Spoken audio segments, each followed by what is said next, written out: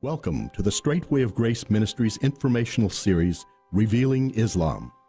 The Straight Way of Grace Ministry was founded in 2001 by Usama Dakdok, an Egyptian-born minister who holds a bachelor's degree in theology and a master's degree in missiology from New Orleans Baptist Theological Seminary. Usama learned about Islam in Egyptian schools, where it was and still is a mandatory subject. He further studied Islamic law in college. He is now an internationally known speaker on Islam. The name of this ministry comes from an often repeated phrase in both the Quran and Islamic prayers. Muslims repeatedly pray, "Guide us to the straight way." Christians know that the answer to that prayer is a real and professional relationship with the God who created you and loves you.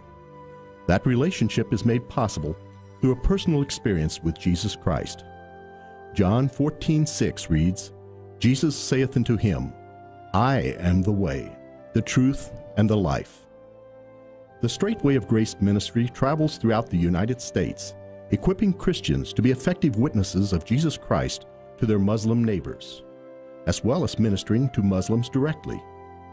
Christians are equipped for witnessing to Muslims through a series of presentations entitled Revealing Islam, which provides a clear understanding of the basic tenets of Muslim faith, as contained in the Quran and the Hadith. The first of these presentations, Revealing the Truth about Islam, provides a broad foundation in the teachings of Islam and how it relates to history, as well as the current conditions and goals of Islam in the world. And now, the Straight Way of Grace Ministry's premier presentation, Revealing the Truth about Islam. Allahu Akbar, Allahu Akbar, La ilaha illallah. Literally, Muslim people around the world don't know anything about the Quran, which is the holy book for the Muslim people. There are roughly 1.2 billion people around the world who never read this book. Literally because they can't speak the language. But they're Muslim. Why? Because they were born into a Muslim country, from a Muslim mom and dad, and that's what it is to be a Muslim in around the world. This is a map of the Muslim world roughly 100 years after the existence of Islam. It started here in Saudi Arabia, spread all the way in North Africa, went down to Somalia. They actually crossed Morocco to Spain, and they crossed Turkey. If you remember the Bible, or if you study the Bible, Turkey used to be a Christian country, so is Egypt historically. But they crossed from Turkey to Europe, and their plan was to take over the whole world. But we began around 750 with the people in Europe. They went and fight physical war. In Spain, where they stopped the Muslim people, bringing back to Morocco, and in Turkey, the French people have another army war with the Muslim and bring it back to Turkey. And if it was not for the European who fight the Muslim jihadist invasion, you will be here today as a Muslim country. Remember, American came from Europe, and if Europe have fallen into Islam in the early growth of Islam, you will be a Muslim country today. But thank God for the French people, thank God for the Spanish people who waged this war and stopped the movement of Islam all over Europe. If you look at the map, one of the amazing countries, I've been there twice, Indonesia, 220 million people. That's more than all the Arab people who believe in Islam. In one country alone, 220 million people who never read the Quran, neither them, neither their ancestors. They are Muslim without Islam. When you talk to people in America, the first thing you think about Muslim are Arab, and Arab are Muslim. Only 13% of the Muslim people in the world speak Arabic. Half of them never read the Quran simply because they could not read and write. If you look at the map here, you talk Turkish people speak Turkish, Iranian people speak Iranian, Afghani people speak Afghanistani, and almost every country around the world, people speak their own language, except Egyptian. We no longer speak Egyptian because literally when the Muslim came to Egypt, they killed 4 million of my people and cut the tongue of those who speak the Coptic language. But the rest of the world, they still have their own language and they're Muslim. They pray in Arabic without understanding what they're saying in their prayer. When did Islam came to the world? Many people in America don't even know the difference between the word Muslim and the word Islam. Islam is the name of the religion. And Muslim are the people who believe in Islam. Christian, the people who believe in Christianity. Muslim believe in Islam. Now let's see when did Islam came to this world? We know from the Bible Adam and Eve were created roughly 6,000 years ago. The flood took place roughly 4,300 years ago. The call of Abraham from Iraq, Chaldean, was 1900 before Christ. We know Moses came to the picture when existing out of Egypt. There's two different dates, but one of them is 1550 before Christ. We know that King David was the second king for the Jew after Saul, the man after God's own heart, 1,000 years before Christ. And there's so many prophecy has been put between Adam and Eve and all the way to Christ 2,000 years ago, when our Lord Jesus Christ came to fulfill all the prophecies has been given in his Old Testament. And God has spoken through many men in many different ways. And in the last days, 2,000 years ago, he spoke to us through his son, Jesus Christ. And in Jesus, the fulfillment of all the prophecy has completed. But 610 years later, so Islam comes 610 years after Christianity, with a name, a prophet by a man named Muhammad, whom he claimed to be a prophet. And his prophecy is depend on one thing and one thing only, is this book, the book of the Quran, whom 90% or more of the Muslim never read, so is American Muslim.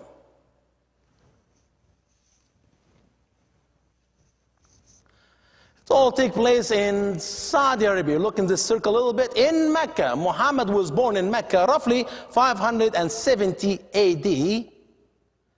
He grew up to be a normal man at the age of 40. He went inside a cave, and here is the cave by the name Hara. Inside this cave, Muhammad used to go and meditate, according to Muslim scholar. Meditate on what? I have no idea.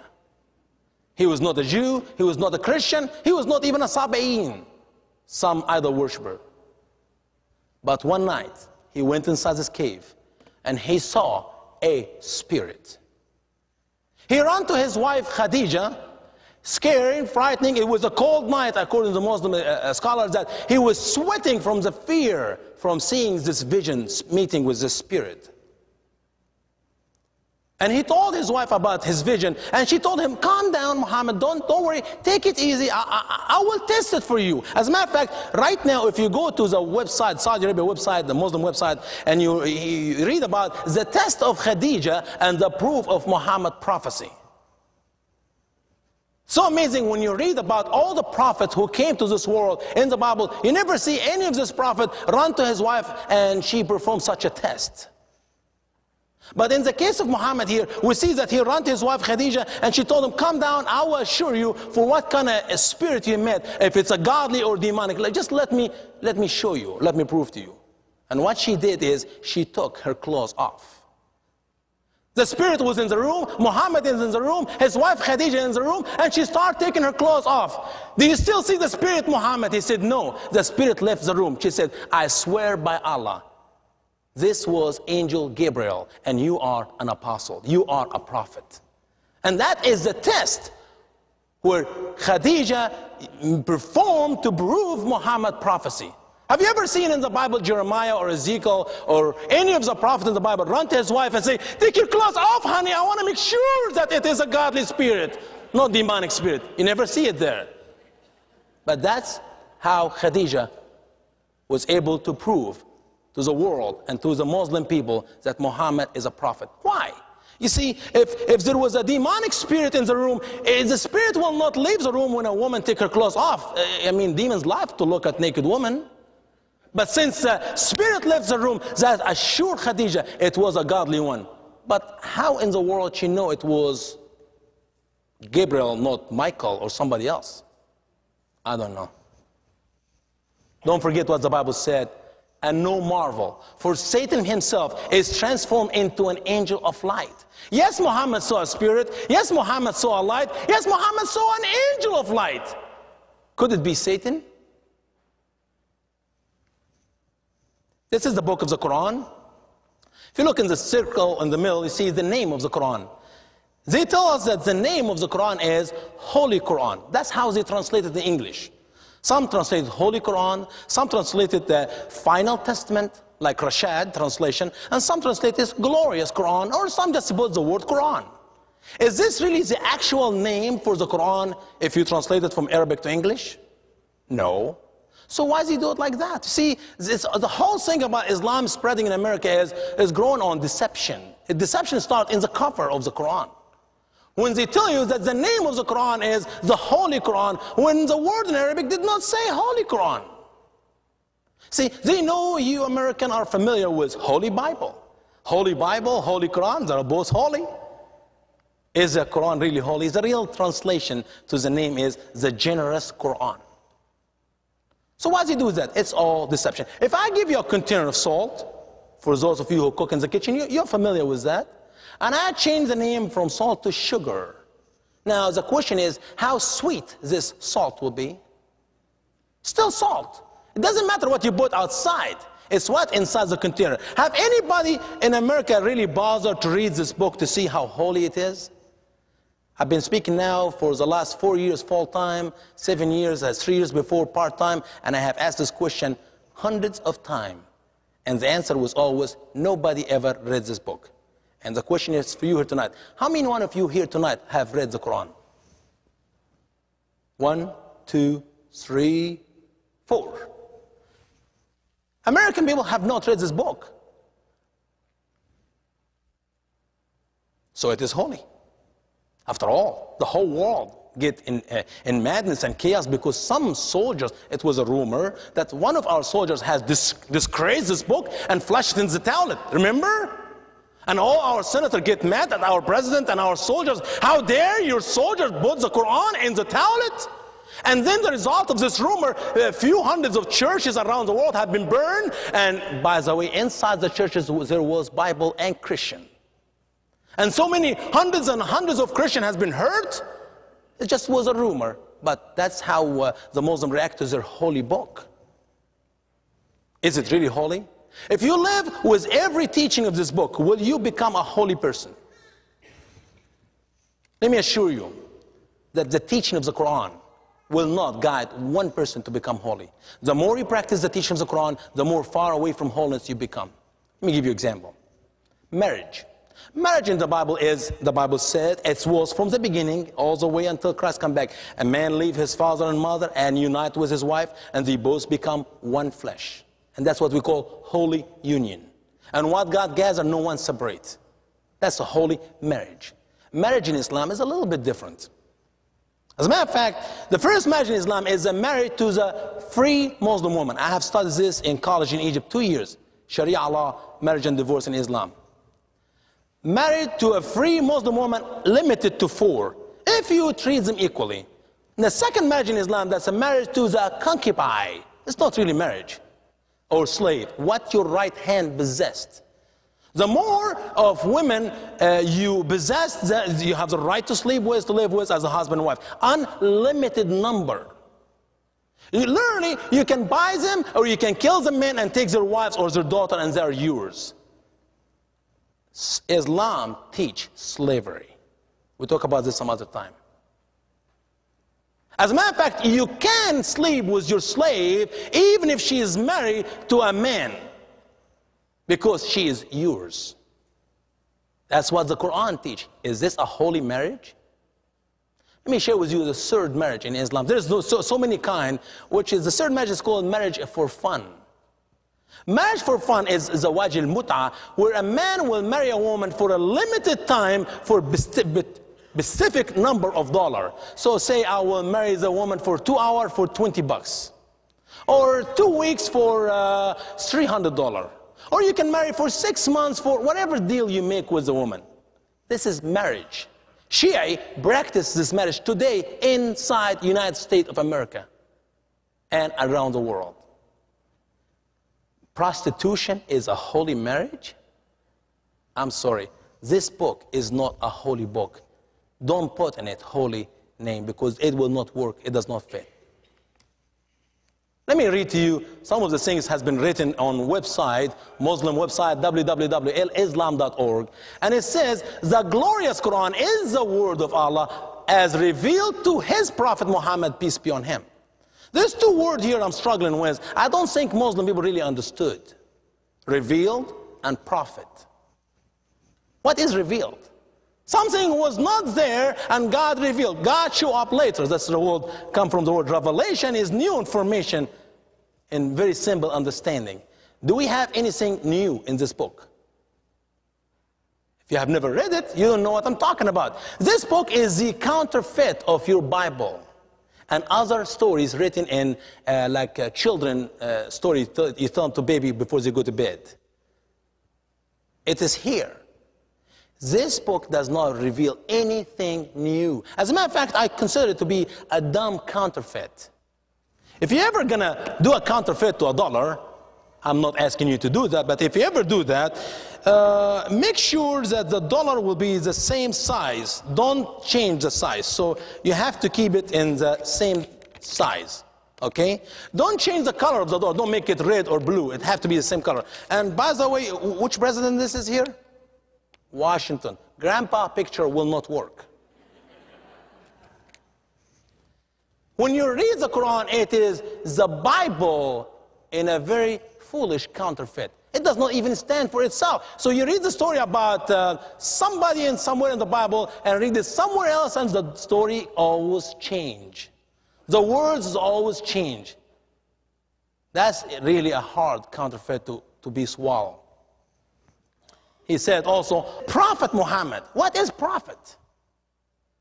The Bible gives us a really good test to see if there's a man is a prophet or not. He said, if the man came and says, thus says the Lord, and then what he said did not come to happen, his prophecy have not been fulfilled, you take this man outside the city and stone him to death. Now, if the same man came and said, this is what God said, and it happened exactly as he said, but he said to the people, well, let's go worship Baal, let's go worship some other God. You still take the same man outside the city and stone him to death. Why? Because God said, I will test you to see if you are faithful in my worship or not. The true prophet in the Bible is a man who says, this is what God said, this is what's going to happen, and what he said exactly happened, but he must lead the people to worship God alone. Now, what is Muhammad's prophecy? What is his prophecy?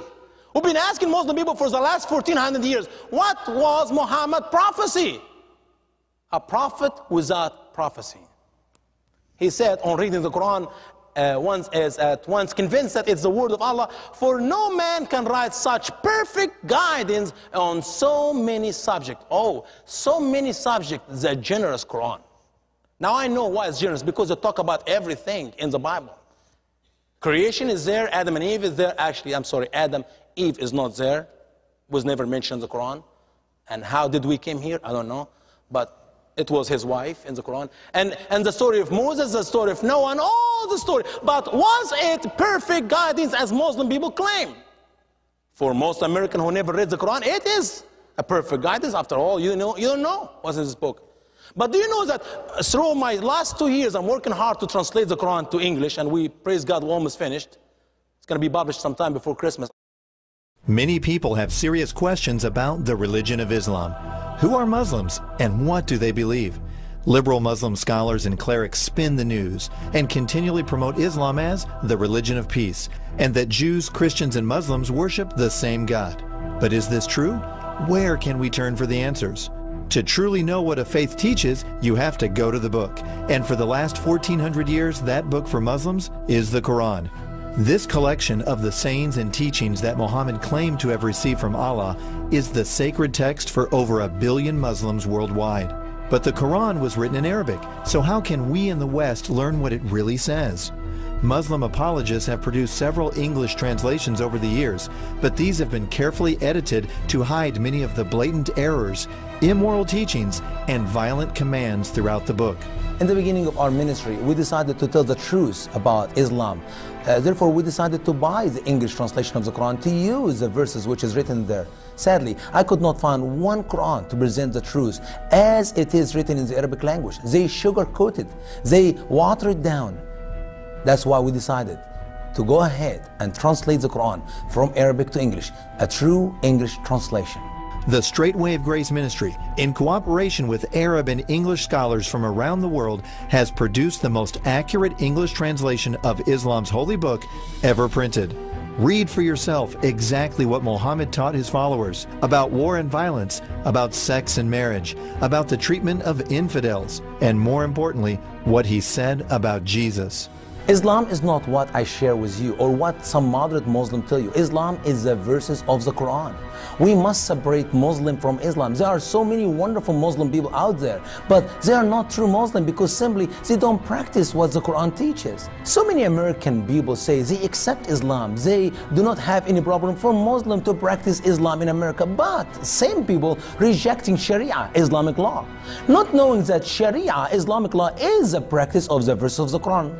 This translation has been produced with the modern student in mind, with several key features including study notes for the reader, detailed notes concerning errors and contradictions in the text, careful comparisons between the Quran and biblical accounts, and references to the original sources that Muhammad borrowed from. Special sections discuss key topics such as a compilation of non-Arabic words and idioms found in the Quran, an easy-to-follow chart outlining the fulfilled prophecies concerning Jesus in the Old Testament, and a challenging gospel invitation to introduce the reader to the scientific, historical, and biblical reasons for accepting the true Jesus as the only Lord and Savior. In the book of Hosea, chapter 4, verse 6, the Bible said, "My people are destroyed for lack of knowledge." It is time for us to read the Quran. It's time for us to find the truth for ourselves. For ordering and more information, please visit thestraightway.org. Read the Quran for yourself and understand the roots of this dangerous faith. Individual copy and case pricing are available.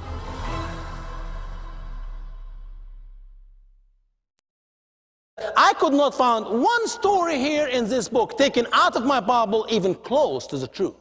They were all corrupted. They were all changed. Let me give you an example. Noah. Noah in the Bible, a man who believed God and for 120 years built this beautiful, wonderful boat, and him and his wife and 3 sons, Ham, Shem, Japheth, and 3 daughters-in-law and his wife, 8 people, they were saved from the flood. That's why we're here. It's a wonderful story. You read it in Genesis, and the story is very clear how big the boat is, how long it took him to build the boat, and where he built the boat from, and how many days the rain was there, and what kind of animals he have, how many animals he have, how many birds.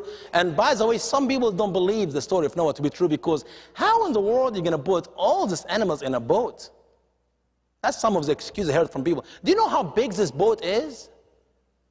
It's the size of a football field.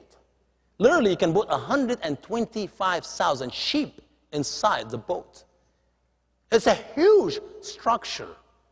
Read the Bible and you know how big was the boat. And then the Bible even tells us after the flood where the boat rested at and what happened to it. I mean, the whole story is exactly detailed written there in the Bible. Now, let's go look inside the Quran and see what did Muhammad say about Noah. Noah, go to his people. Noah preached to his people. His people did not believe in him, but few people believed in him.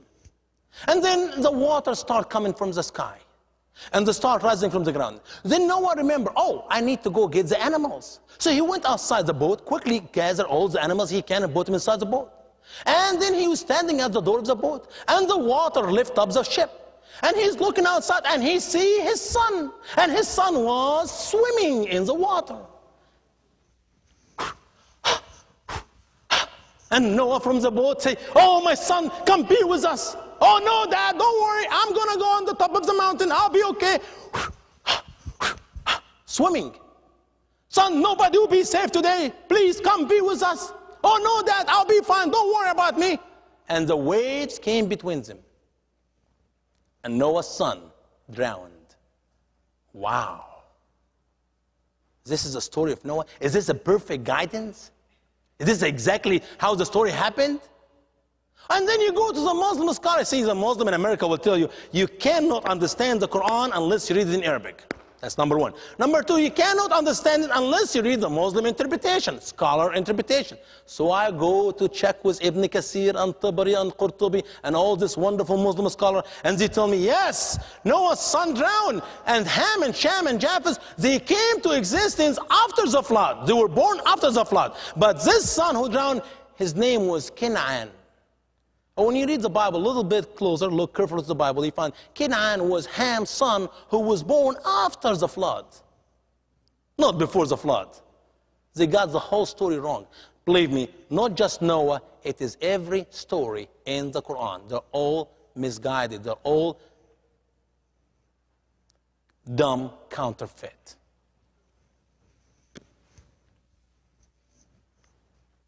How big is the Quran? You see me holding my hand. It's exactly 9.1 compared to the size of the Bible. 9.1. If you look at the number of verses, man, there are 20%. So many verses in the Quran is one word. Sometimes even a verse in the Quran is just a letter. K, L, M, R, C, whatever the letters you put. And nobody knows what these letters mean, but that's a verse. The size of the words, you have 13% less words, and the size of chapter, 10% of the Bible. But the real actual size of the Quran is 9.1. It will take anyone to read the entire Quran less than 24 hours. Even though it's a small book, 24 hours, but we Americans don't have time to read it. We're not interested. America, here is the answer for the cancer spreading in your country. Read it and tell your children about it. If American people read the Quran, none will become Muslim. As a matter of fact, you get so excited about sharing the gospel with the Muslims who are lost. They could not even understand a simple story in their book because they don't have the true story of the Bible. Another very important book Muslim people tell you you need to know, because if you don't know this book, you will not understand the first book. It's the book of Hadith. And what is Hadith? The word Hadith is an Arabic word which means talk. I'm talking right now, I'm carrying a Hadith with you. Everything Muhammad said is a Hadith. Everything Muhammad did is a Sunnah. Sunnah is a way of life. The collection of what Muhammad said and what Muhammad did is the second source where Muslim people live by. So we got the Quran and we got the Hadith. Did really Muhammad said every Hadith we know Muslim says that he said?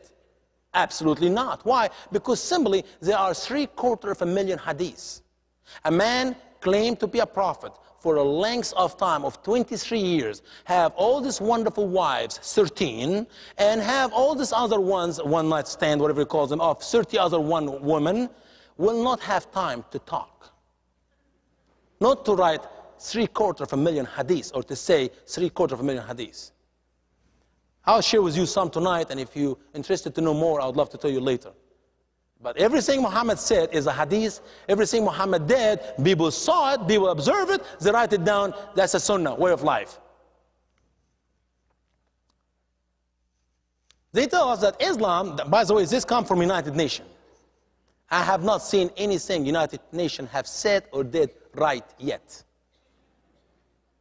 If you know something, share with me so I will not be lying next time when I speak in some other church. The United Nations said Islam is the fastest growing religion and the second largest religion in the world. And both of these two statements is false. They are lies. Is really Islam is the fastest growing religion in the world? Well, let's talk to those who become Muslim and let's ask them, how much do you know about Islam and what did they learn about Islam? Does it match what the Quran teach? You talk to any American who become Muslim, up to just yesterday, Saturday, we have another pastor's daughter. She married to a Muslim guy. 20 years old, younger lady, she married a Muslim guy. To marry to a Muslim man, by the way, you have to say the Shahada. We're going to talk about the next hour, and that means you become Muslim. You say it in Arabic, you don't know what you're saying, but that's okay, you are Muslim in their book. Does any of the Muslim Americans believe that Islam is the most hate crime religion to be practiced in the world? No. Here in America, they literally believe Islam is a loving, peaceful religion. We're going to see about that in a few minutes here. Is Islam a loving, peaceful religion? No. But that's how it is growing in America. What is growing in America, not the Islam of this book, it's the Islam of the people, mind and thought, how they would like it to be. Islam is not what I tell you here tonight. Islam is not what some imam in America and through our media will tell you. Islam is the teaching of the Quran. Same as Christianity. Christianity is not somebody stand up in this pulpit here and tell you this is Christianity. Christianity is what the Bible, the New Testament of our Lord Jesus Christ teaches. So what's growing in the world today is not Islam. Where are Islam is growing? Do you think Islam will grow in Egypt where there are 45, 50 million Muslims there know the Quran? No. In Egypt last year, 1 million Muslims become a Christian. Wow. In Egypt, Muslim becoming a Christian. In France, just because some light net have been light up there in France, and people in France start to see, whoa, is this really what the Quran teaches? We have more Muslims in France becoming Christian than those who are becoming Muslim anywhere else in the world. If you really know what the Quran teaches. So Islam is not growing, baloney Islam is growing in the world, and that's true. There are millions. In America alone, the last 5 years since September 11, we passed 2 million Americans become Muslim just after September 11. Why? Because they believe a lie. They believe, for example, that Islam is a loving, peaceful religion. We'll see about that in a minute. It's the second largest religion. Is this true? That's another lie. See, if I tell you that Islam is growing in the world, but after all, Christian is the largest, you don't have to worry about it. We have more people on our side. We don't have to worry about the other side. It is a lie. Why? Because how United Nations know how to count Christian? Do you think United Nations know how to count Christian better or Billy Graham? Well, Billy Graham said 70% of our Southern Baptist members are not born-again Christian. First time I heard this statement, I saw this man lost his head. You know, you're getting old and you can't remember, and you say things you don't even know what you're saying. But the more I travel, the more I speak in churches, the more I find it to be true. Believe me, I spoke in a small church and large church. I spoke in First Baptist Orlando, 14,000 members. And I spoke in churches of 70 people, 60 people. The true number of the believers, not who show up on Sunday morning, but Sunday night, perhaps Wednesday prayer meeting. Where are the Christians? Sunday morning is a good club. You meet your friends and have a wonderful time. The true worshiper who are shown in the time where there is no this big gathering. And I could not see this clearly than prayer meeting on Wednesday night. If you put anything before God, then this thing become your God. That's what the Bible teaches. The number here, obviously, a little bit, as I told you in the beginning, is a little bit lie. They say they are 1.5 billion. I think they are roughly 1,200,000,000. So they are roughly 18%. Do you know how many Christians in the world today? Less than 9%. We're not even half of the Muslim. United Nations count in America all Jehovah's Witnesses to be Christian, all Mormons to be Christian. Michael Jackson and Madonna are Christian. Did you see Madonna have this big cross on her chest? There was nothing, there was no clothes bound as a cross, but she have a cross.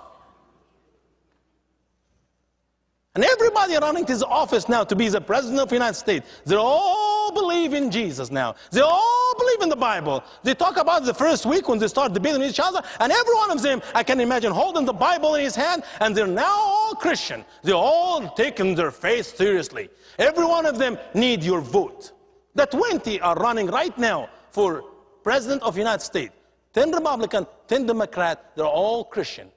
Sadly, let me share with you, I doubt any of them are Christian. Neither party. If you are encouraging or allowed abortion, you are not a Christian. Homosexual to get married, that's not Christianity. Christian will stand firm and say that is sin. We need to stop it. We need to repent. We need to get out of it. Otherwise, holding the Bible, holding a cross on your arm, or whatever you do with the stuff outside does not make you a Christian. So where is Christian? We are not even half of the population of the Muslim around the world. The growth rate for Muslim around the world, 6.5% or close to it. Christianity, 1.5%. Muslims grow up around the world. Baloney Islam now, don't take me wrong here. I'm not talking about the real Islam, the new phase of Islam, the new picture, the new teaching about Islam has been growing around the world the last 50 years with 235%.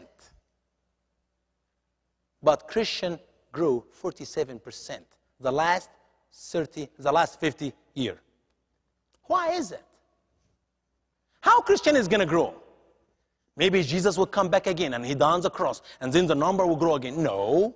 Maybe the church, the Christian, the born-again Christian will be obedient to Christ and fulfill his command, which we call the Great Commission.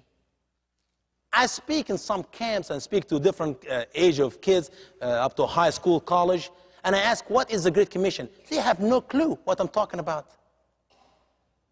Do you, First Baptist Biloxi, know what is the Great Commission? Are you fulfilling the Great Commission in your walk with Christ?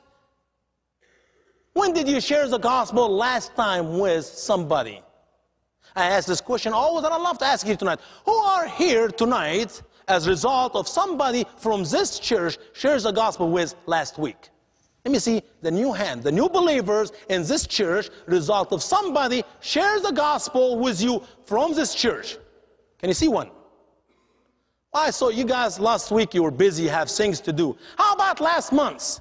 Last month, how many one here in this congregation right now here, he's a Christian, he gave his heart to the Lord last month because somebody in this church shares the gospel with?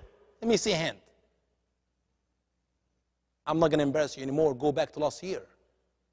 Our church in America growing, Southern Baptist, result of split. We need new churches.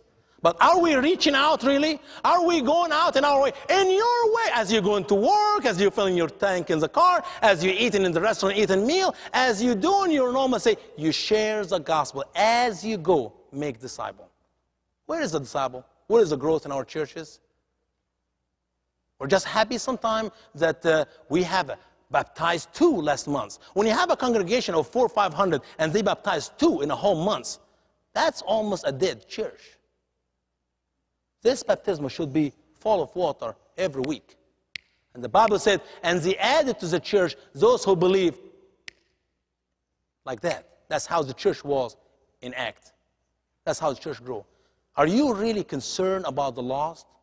Are you concerned about the great command of our Lord Jesus Christ? It was not a suggestion. It's a command. And unless we Christians fulfill the Great Commission, the church will never grow. You will not even grow spiritually because you don't even bother about reading and studying the Word of God to be more equipped to reach out to your neighbor and to the lost one. Islam is growing in America, like it or not. Because you don't know anything about it, they take advantage of our ignorancy of their book and their teaching, and they're growing. And they tell us that Islam means peace. The word Islam, actually here, Biloxi Islamic Center, last year I spoke in a Christian radio station down there in Gulfport, and they sent them this letter. I have it. And the man said in this article that the word Islam comes from another word which means peace. But he never tell us what is the other word. Well, Arabic is different than English. If I ask you sometime, what does this word mean? Oh, Brother Usama, let's look in the dictionary. Oh, this English word comes from the Latin, which means this, and you tell me what the word really means. In Arabic, that's the mother language for us, and the Quran and everything about Islam is Arabic, as they claim. We're going to talk about it a little bit later, but find out it's not true. And then the word Islam in Arabic means surrender. The word Islam means submission. It does not mean anything except surrender or submission. What is salam? Is peace. Hebrew, shalom. Salam and Islam are 2 separate words. Maybe for us American, they sound the same. Islam, salam, they're very close, so maybe they both mean peace. No, they don't. Does the word faithful is the same word unfaithful? For Arabic speaking, they're very close. I can imagine see some Egyptian guy traveling in America with his wife, and he's so proud about how faithful he is to his wife, and he tells people, I am so unfaithful to my wife, she loved me. But that would be a full statement. It is exactly for somebody to tell me that Islam means peace is a full statement. Islam means surrender. Islam means submission. To what? That's what we're going to find out a little bit. Watch this video with us, please. الموت لأمريكا. I pray to Allah that He will make the enemies fall into their own trap, and He will destroy the Jews and their helpers from among the Christians and the communists. There you will see a flag of Islam over the White House. Takbir. What is your path? Jihad. What is your greatest desire? Death for the sake of Allah. Each of us lives his days and nights, hoping more than anything to be killed for the sake of Allah. We, the imams and the mosque preachers, we have begun to consider explosive belts. We've begun considering any means of destroying the American. Throats must be slit and skulls must be shattered. This is the path to victory, to shahada, and to sacrifice. But we have a duty to hate them, as is written in the Quran and the Sunnah. We have the duty to hate them, as it is written in the Quran and the Sunnah. Skull must be crushed. Throat must be slaughtered.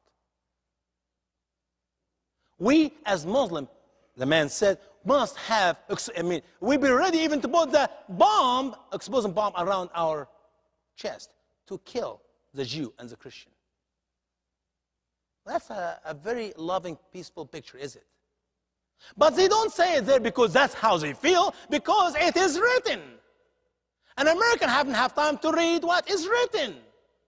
As a matter of fact, we're voting for people who believe in what is written in this book. And they swear to office on the same book, the Quran. And American people clap hands.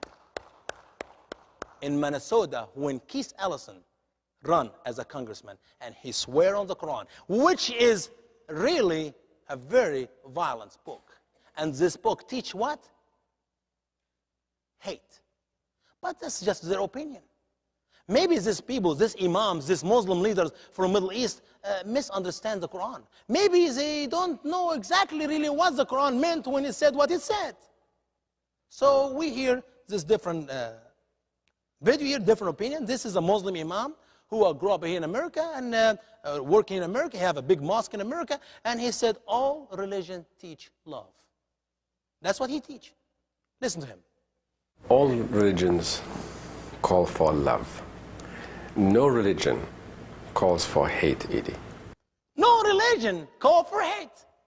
All religion teach love. See, the Muslim in Middle East, they said we must kill them because it is written. We must hate him because it is written in the book. But here's this wonderful imam in America tell you all religion teach love. No religion teach hate. Okay, let's keep going. All religions call for love.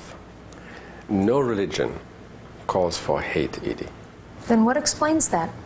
What explains this is politics. You don't see any American cartoons saying, kill the Muslims. But these are not a result of the Islamic impulse. It is a result of a political impulse. Mm-hmm. Are those people taking the Quran and taking it out of context? Is this question or is this an answer for the question? It's the sad thing, the people who introduce this imam don't know how to ask a question. They give them the answer. Is this people taking the Quran out of context? Oh yeah, thank you so much for answering the question for me. Yes, there's a difference between what we say in this country on that, we should differentiate between the sin, hate the sin, but not the sinner. The Quran teaches the same principle. The Quran teaches the same principle. Hate sin, love sinners. I would love to see one verse in this book teach that. Not even one statement. All over the Quran, God hates sinners. You never see one verse in the Quran, God loves sinners, or Muslims should love sinners. You hate sinners and you kill sinners. Then how do we get these terrorist organizations that come out and make these statements and use the Quran to justify themselves and their actions? There is something in the human psychology which believes in the superiority of its own individual faith and wants to impose it on everybody else. There are those who are Christians who are like this. There are those who are Muslims who are like this. Those who Christian like this. You know, I spoke on your TV here Sunday night with David Elliott, and he asked me this question: what do you do with the Christian who go and do a bomb, big bomb in some abortion clinic? Let me say it again. Christianity is not what some Christians do, it is what the New Testament of our Lord Jesus Christ teach. Do you see in the Bible anywhere below some abortion clinic? No. No. Muslims who practice this book, they are the true Muslim. Islam is not what I'm telling you here tonight. Islam is what this book teaches. It is the teaching of the Quran. That's what Islam is about. Now, somebody is lying. Literally, this Muslim imam from Middle East are lying, or the Muslim imam in the United States are lying. They cannot be both telling the truth. The guy on the left teach hate. We must kill all the Christian. We must get rid of all the Jew. And the guy on the right, all religions teach love. They cannot be both tell the truth. One of them is lying. Therefore, I will take you to the Quran. I will take you to the Hadith. Let's read what the Quran teaches, and let's learn from the Hadith what Muhammad taught. If we read their books, we know the real picture, and we find out who is lying. Listen now to this verse in the Quran. The Quran says, "War is decreed to you, and it is hated by you. And perhaps you may hate something, and it is good for you. And perhaps you love something, and it is evil for you. And Allah knows, and you do not know." Here is God speaking to the Muslim, chapter 2, verse 216. Fighting is decreed for the Muslim. And not only the Quran said it is written for you, it is prescribed to you to go and fight. He knows. Muslims do not love to go and kill some other people. Perhaps you may hate something which is good for you, and perhaps you may love something which is not good for you. God knows, the God of Muhammad, that killing people is not fun. And people hate to do that, but that's the best for you if you just knew. This is what the Quran teach. What about Muhammad? You know, we're going to talk about this in depth tomorrow. Muslim people in America, Muhammad, the prophet of peace. Muhammad, the prophet of love. Muhammad never touched, never hurt a fly. He never did anything bad. What did Muhammad's message was? Do you want to hear it from his own word? Here it is. Let's listen. What did Muhammad taught? Our prophet, the messenger of our Lord, ordered us to fight you till you worship Allah alone or pay us the jizya tribute tax in submission. Our prophet has informed us that our Lord says, "Whoever among us is killed as a martyr shall go to paradise to lead such a luxurious life as he has never seen, and whoever survives shall become your master." That's what Prophet taught the Muslim. And that's a true hadith. It's come in Bukhari, hadith number 53 and 6386. That's the hadith. All Muslim in the world, except American, believe in this hadith. Muhammad taught them to go and fight. And if they were lost, if they got killed in the war, guess what? They get to paradise and get the 72 virgin or up to 700 virgin. And if they won, they become your master and you became the slave. That was Muhammad's message in the hadith. Listen to this one. How about this one?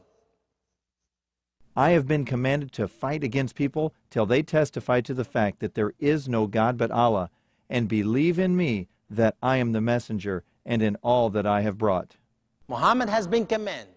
He come to fight people until people become Muslim. That's what his message is about. This is his own words. I did not say Muhammad said it. Nobody asked me for apology tomorrow because I'm not going to apologize for what Muhammad said. You don't like what he said, go ask him to apologize to you.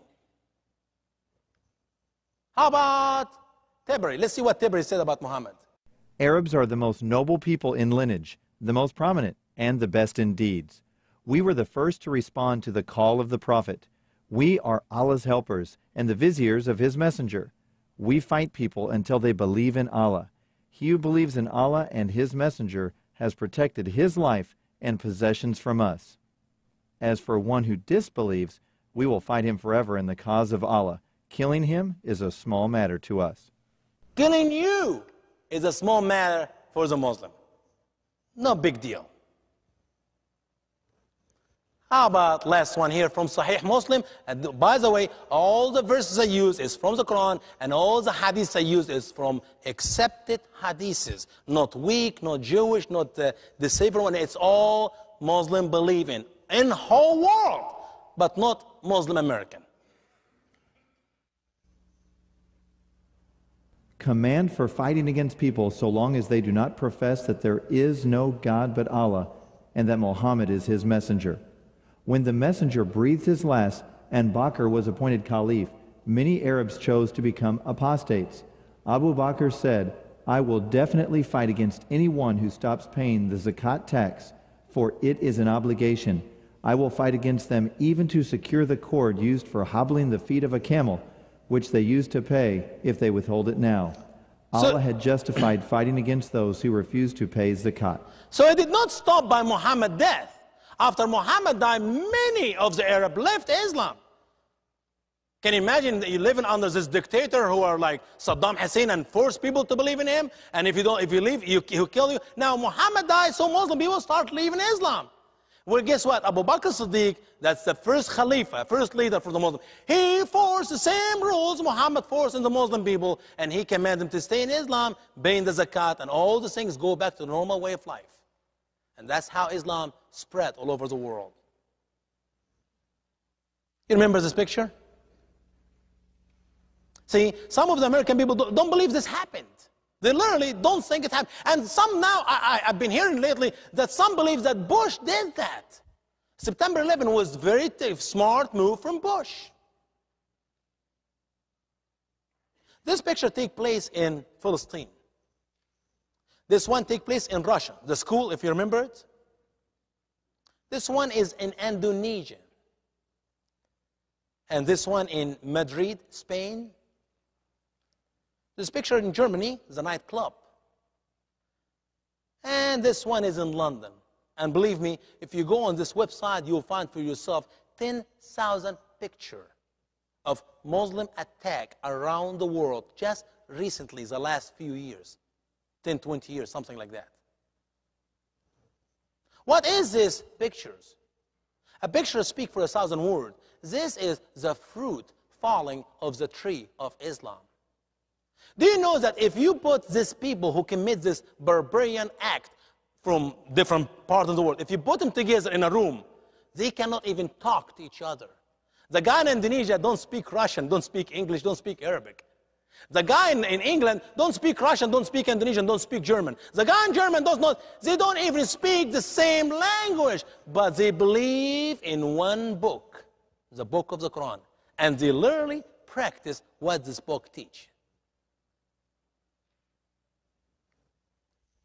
Listen a little bit more of the verses of the Quran. O you who have believed, enter completely into Islam and do not follow the steps of Satan. Surely he is an obvious enemy to you. See, that's a wonderful, peaceful verse. I didn't see anything wrong with it. It's an invitation for people to enter into Islam. So don't you dare tell me that Islam is a hateful religion. It's a loving, peaceful religion. You see, it's an invitation. Oh, let me share with you another verse. How about this one? No compulsion in religion. Indeed, the right way is made distinct from the error. Man, this is like John 3:16 for the Muslim. As far as I travel, as far as I spoke to Muslim people, they said, well, Islam is a loving, peaceful religion. The Quran says, no compulsion in religion. Well, the verse, first of all, does not teach love or peace at all. It says no compulsion in religion. It did not say love somebody or be peaceful with somebody. It just said no compulsion in religion. But one more verse. Listen to this one. It is not your responsibility for their guidance, but Allah guides whom He wills. Man, it was not even Muhammad's job to make anybody believe in Islam or believe in Him. It is God's job. You see, wonderful verses like this I can share with you tonight to tell you that Islam is not as you think it is. Islam is a loving, peaceful religion. No. Time out. Time out. Let me explain to you something very important. This is a map where Muhammad was born and how his life began. It started here in Mecca. And in Mecca, at the age of 40 years old, he claimed to be a prophet. And for a long long 13 years, from 40 to 53, he taught wonderful things like you just have heard. No compassion religion. Please, if you feel like to believe in my religion, come on in. And it's not really my job to make you Muslim or not. And how many people believe in him? 2 dozen. That's in long 13 years. How old is Muhammad by this time? He's 53 years old man. He's about to die with old age. People in his days don't live 80 or 100, they live 60. Wow, it did not work. And then he lost his uncle, he died, and then he lost his wife, she died, and there were 2 influential people in his life. They protect him for being killed. So he gave up, and he immigrated from Mecca to Medina, 210 miles north of Mecca. And there, here we come, the new Islam, the new verses of Allah. And very important doctrine in Islam, you need to know, it's called Nasikh wa Mansukh. We're going to work right now. Maybe we're making a new presentation for this topic alone. Nasikh wa Mansukh. God said something here early in Mecca, but then God changed his mind. So he gave something completely different in Medina. So all the verses has been given in Mecca in the first 13 years of Muhammad's life is wiped out, deleted, erased, with new verses has been given by Allah through Angel Gabriel to Muhammad in Medina. Therefore, in the Quran, there is no such a thing as contradiction. It is the new verses. Oh, that's when God changed his mind. Oh, that's the new verses written in Medina. Oh, this is a verse which deleted the early verses which said whatever it said. Listen carefully to the new teachings of Muhammad, which erased no compulsion in religion, which erased, it is not your job, Muhammad, to set them in the right path, which erased, enter into Islam if you feel like. Listen to the new verses of the Quran, which we call it Medini verses. Engage in war with them. Allah will torment them by your hands and put them to shame and give you victory over them and heal the chest of a believing people. What was the command from God to Muhammad? To fight them. By the way, chapter 9 in the Quran is the last chapter has been revealed to Muhammad from his angel. Last chapter. Every chapter in the Quran begins with the statement, in the name of God, the compassionate and the merciful. Bismillahir Rahmanir Rahim. Except chapter 9. It is the only chapter that does not begin with the opening statement, in the name of God, the compassionate and the merciful. As a matter of fact, it begins with the statement, innocent. Bara'a. God is innocent from the people whom Muhammad is going to kill. Last chapter of the Quran. If you don't have time to read the Quran, just read chapter 9. Add to it chapter 8 and chapter 47. Yeah, this 3 chapters will give you a good picture of the loving, peaceful Islam. O you who have believed, what is the matter with you? When it is said to you, march forth performing jihad for the sake of Allah, you cling heavily to the earth. Are you satisfied with the life of this world rather than the hereafter? So what is the enjoyment of the life of this world but a little compared to the life of the hereafter? What is wrong with you Muslim people? Why you're not performing jihad? Why you're not killing the Christian and the Jew? Why you're not fulfilling your duty? Are you afraid you're going to die? Big deal. The enjoyment of this life is nothing comparing to the hereafter, comparing to the paradise. Okay, how about this verse? O you prophet, provoke the believers to engage in war. If there will be 20 patient ones of you, they will have victory over 200. Muhammad provokes the believers to fight.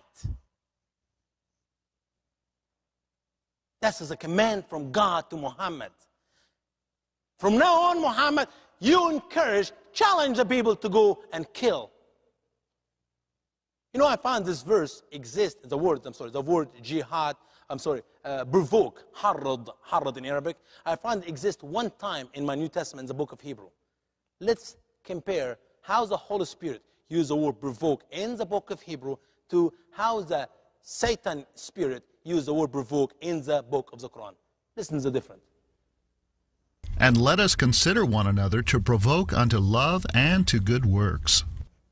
The Bible said, and let us provoke one another into love and to good work. While the Bible is commanding us to love one another and to do good work, the Quran teaches Muhammad provokes a Muslim to fight. What a great difference. So, when the forbidden months are past, so kill the polytheists wherever you find them, and take them as captives, and besiege them, and lay wait for them with every kind of ambush. So, if they repent, and perform the prayer, and give the legal alms, so leave their way free. Surely Allah is forgiving, merciful. What is the forbidden months? This is a 4 months era before Islam are in agreement among each other that they're not going to fight in it. They're going to be a peaceful 4 months, no war, no killing, and most Arab respected this 4 months.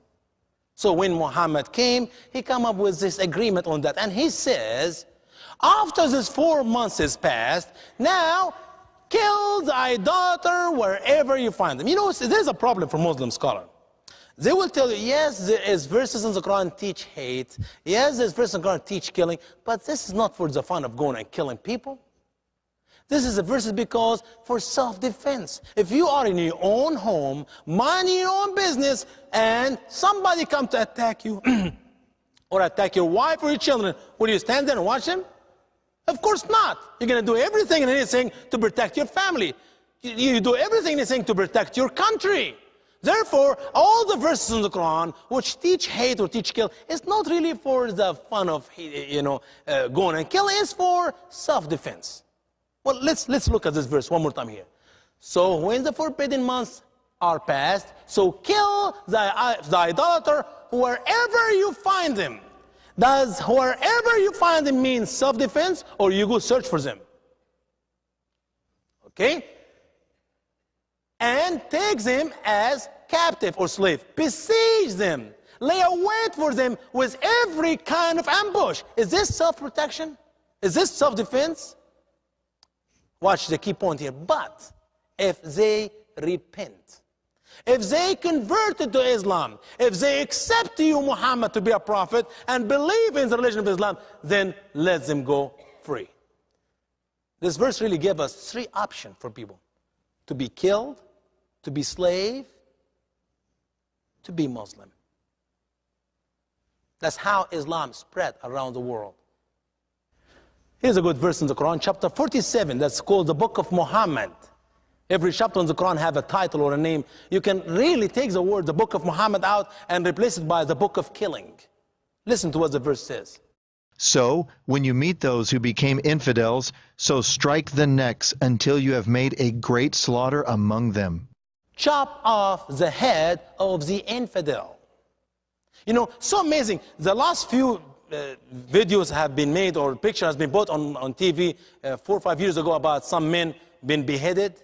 You know, when they cut their head off and they put the picture online or the video online. And then Muslim imams in America stand with sorrow in their heart, tears almost in their eyes, and say, we Muslim condemn this act. Islam does not teach that. We're loving, peaceful people. Does these people know what the Quran says? The Quran says, chop off their heads. This imam is graduated of Azhar school in Cairo, and he memorized the Quran, and he memorized chapter 47, and I know for sure he knows what this verse says. Chop off the head. That's the only way Muslims have been for the last 1400 years practice execution. That's how they kill the infidel. That's how they killed 4 million of my people when they came to Egypt 1400 years ago. Now, the question is, who are the infidel?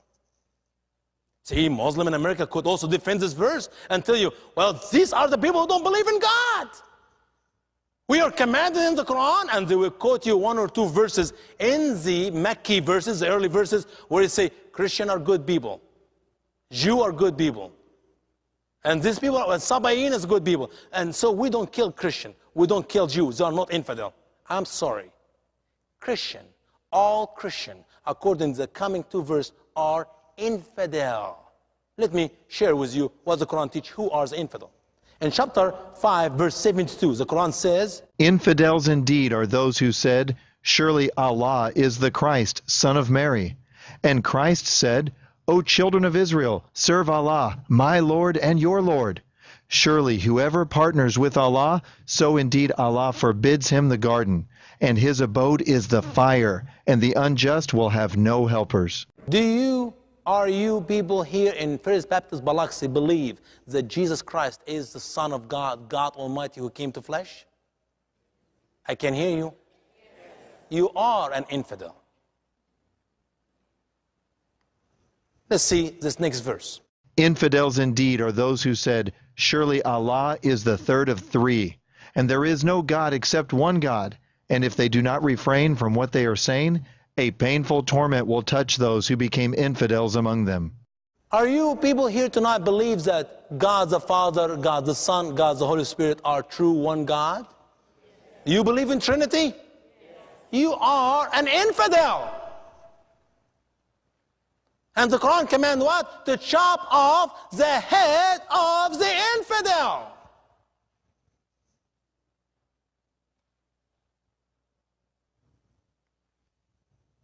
That's why Nick lost his head. That's why Armstrong lost his head. That's why Kim Sonal lost his head. Well, that's amazing. I really don't care about how many people they killed. But it bothers me so much when we put too much emphasis on so many people has been killed, but when we get to a Christian, we close our media off. What do we know about Kim Sonal? Because the media did not tell us anything. We know everything about Armstrong. What company he worked for, how many years he worked for, he was a truck driver, how much he was making. We know everything about his family. But when it came to Kim Sonal, who knows who is Kim Sonal? Kim's parents had urged the Seoul government to do everything to save their son, who had a degree in theology as well as Arabic, and had hoped to be a Christian missionary in the Arab world. The president of the company he worked for was a devout Christian, and the company donated 10% of its profits for missionary work. Kim Sonal was a missionary from South Korea who studied hard, and he got his master's degree in theology. And then he studied a little bit more harder, and he studied Arabic language. And then he traveled all the way from South Korea to work in Iraq, undercover job, what's called tent job, whatever, to be a missionary in Iraq. And when Mus'ab Zarqawi cut his head, and I saw the video, Kim Sonal, his head was tied behind his back, and his feet was tied too. And Mus'ab Zarqawi pushed him with his right foot like this, so he fell on his side.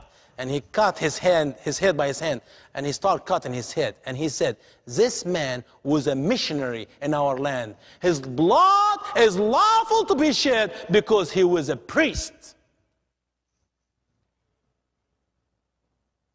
We even Southern Baptists here who don't know anything about this guy. Christian America don't know anything about this guy. It could be me. And nobody will know who is Usama Dakdok. 3 times I was supposed to go to Iraq. One time I was in New Orleans school with Michael Edens. He's teaching right now there. Right now, Brother Mike is teaching there. And the Lord closed the door. And 2 times with Independent Baptist. We stopped 1 time in Cairo, and we stopped 1 time in Kuwait, and I was never able to go to Iraq. And I said, maybe the Lord have another plan for me to do some ministry later. And here I am doing this ministry now. But why our media hide anything about Kim Sonal? Because he's just a missionary. It's not that important. Are you a missionary to your neighbor? See, Kim Sonal was able to study hard and work hard, get his master's degree, learn Arabic, know the Bible right and left, and he went all the way to Iraq to serve. I'm not asking you to go to Iraq or South Korea or anywhere. Just visit your neighbor. How about love your neighbor across the street? You don't have to learn another language, by the way. They speak English. Maybe you need to memorize a few verses in the Bible. You don't have to have a master's degree like Kim Sonal. Just know your facts. Where in the Bible what you believe. So you can go share with your neighbor. You know the Bible says, and I believe in that. And that's how we can fulfill the Great Commission. And that's how we can be more effective for Jesus. Few more verses, loving verses in the Quran. This one says, march forth lightly or heavily, and perform jihad with your money and your lives for the sake of Allah. This is best for you, if you were knowing. The only true English translation is mine, where you see in it, the Quran says, perform jihad, not struggle or strive. The word in Arabic, انفروا خفافا وثقالا وجاهدوا. The word jahidu is perform jihad. holy war. Fight for the sake of Allah. How you do that? With your wealth and with your lives. Somebody have to pay Muhammad Atta money to come to live in America, to learn how to fly an airplane. And then Muhammad Atta will take the airplane to your building.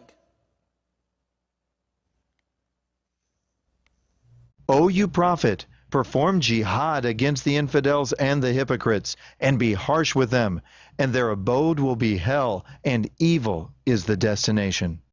Take the word infidel out and put Christian. So, O you prophet, perform jihad against the Christian and the hypocrite. Be harsh with them. That's the verses of the Quran, whom Keith Allison swear on to be the congressman of Minnesota. And American people clap hand for him. Hooray, hooray! We got ourselves a good Nation of Islam congressman. Engage in war with those who do not believe in Allah and in the last day, and do not forbid what Allah and His Messenger forbid, and do not believe in the religion of the truth among those who have been given the book, until they pay the tribute out of hand, and they are subdued. That's what the Quran teach. And not only Muhammad commanding the Muslim to fight against the Jew and the Christian, he even bragging about it in the Quran, that he kills him and he terrorizes him. And he brought down the people of the book who backed them from their strong places and cast terror into their hearts. A group of them you are killing, and a group of them you are taking captive. And he made you to inherit their land and their homes and their money, and a land which you had never set foot on. And Allah was mighty over all things. Notice here, cast terror into their heart. The terrorizing of the world, the terrorizing of the Jew and Christian did not begin in September 11. It was always there for the last 1400 years. They took our home, they took our land, they took our money. And here is the evidence. It's not because I said so, because Muhammad claimed so in his own book, the Quran. If we just knew what is written in the Quran. Many people have serious questions about the religion of Islam. Who are Muslims and what do they believe? Liberal Muslim scholars and clerics spin the news and continually promote Islam as the religion of peace, and that Jews, Christians, and Muslims worship the same God. But is this true? Where can we turn for the answers? To truly know what a faith teaches, you have to go to the book. And for the last 1400 years, that book for Muslims is the Quran. This collection of the sayings and teachings that Muhammad claimed to have received from Allah is the sacred text for over 1 billion Muslims worldwide. But the Quran was written in Arabic, so how can we in the West learn what it really says? Muslim apologists have produced several English translations over the years, but these have been carefully edited to hide many of the blatant errors, immoral teachings, and violent commands throughout the book. In the beginning of our ministry, we decided to tell the truth about Islam. Therefore, we decided to buy the English translation of the Quran to use the verses which is written there. Sadly, I could not find one Quran to present the truth as it is written in the Arabic language. They sugarcoat it. They water it down. That's why we decided to go ahead and translate the Quran from Arabic to English, a true English translation. The Straight Way of Grace Ministry, in cooperation with Arab and English scholars from around the world, has produced the most accurate English translation of Islam's holy book ever printed. Read for yourself exactly what Muhammad taught his followers about war and violence, about sex and marriage, about the treatment of infidels, and more importantly, what he said about Jesus. Islam is not what I share with you or what some moderate Muslim tell you. Islam is the verses of the Quran.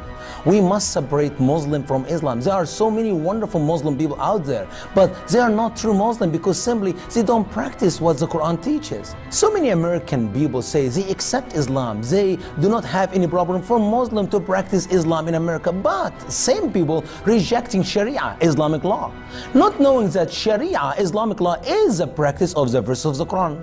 This translation has been produced with the modern student in mind, with several key features including study notes for the reader, detailed notes concerning errors and contradictions in the text, careful comparisons between the Quran and biblical accounts, and references to the original sources that Muhammad borrowed from. Special sections discuss key topics such as a compilation of non-Arabic words and idioms found in the Quran, an easy-to-follow chart outlining the fulfilled prophecies concerning Jesus in the Old Testament, and a challenging gospel invitation to introduce the reader to the scientific, historical, and biblical reasons for accepting the true Jesus as the only Lord and Savior. In the book of Hosea, chapter 4, verse 6, the Bible said, "My people are destroyed for lack of knowledge." It is time for us to read the Quran. It's time for us to find the truth for ourselves. For ordering and more information, please visit thestraightway.org.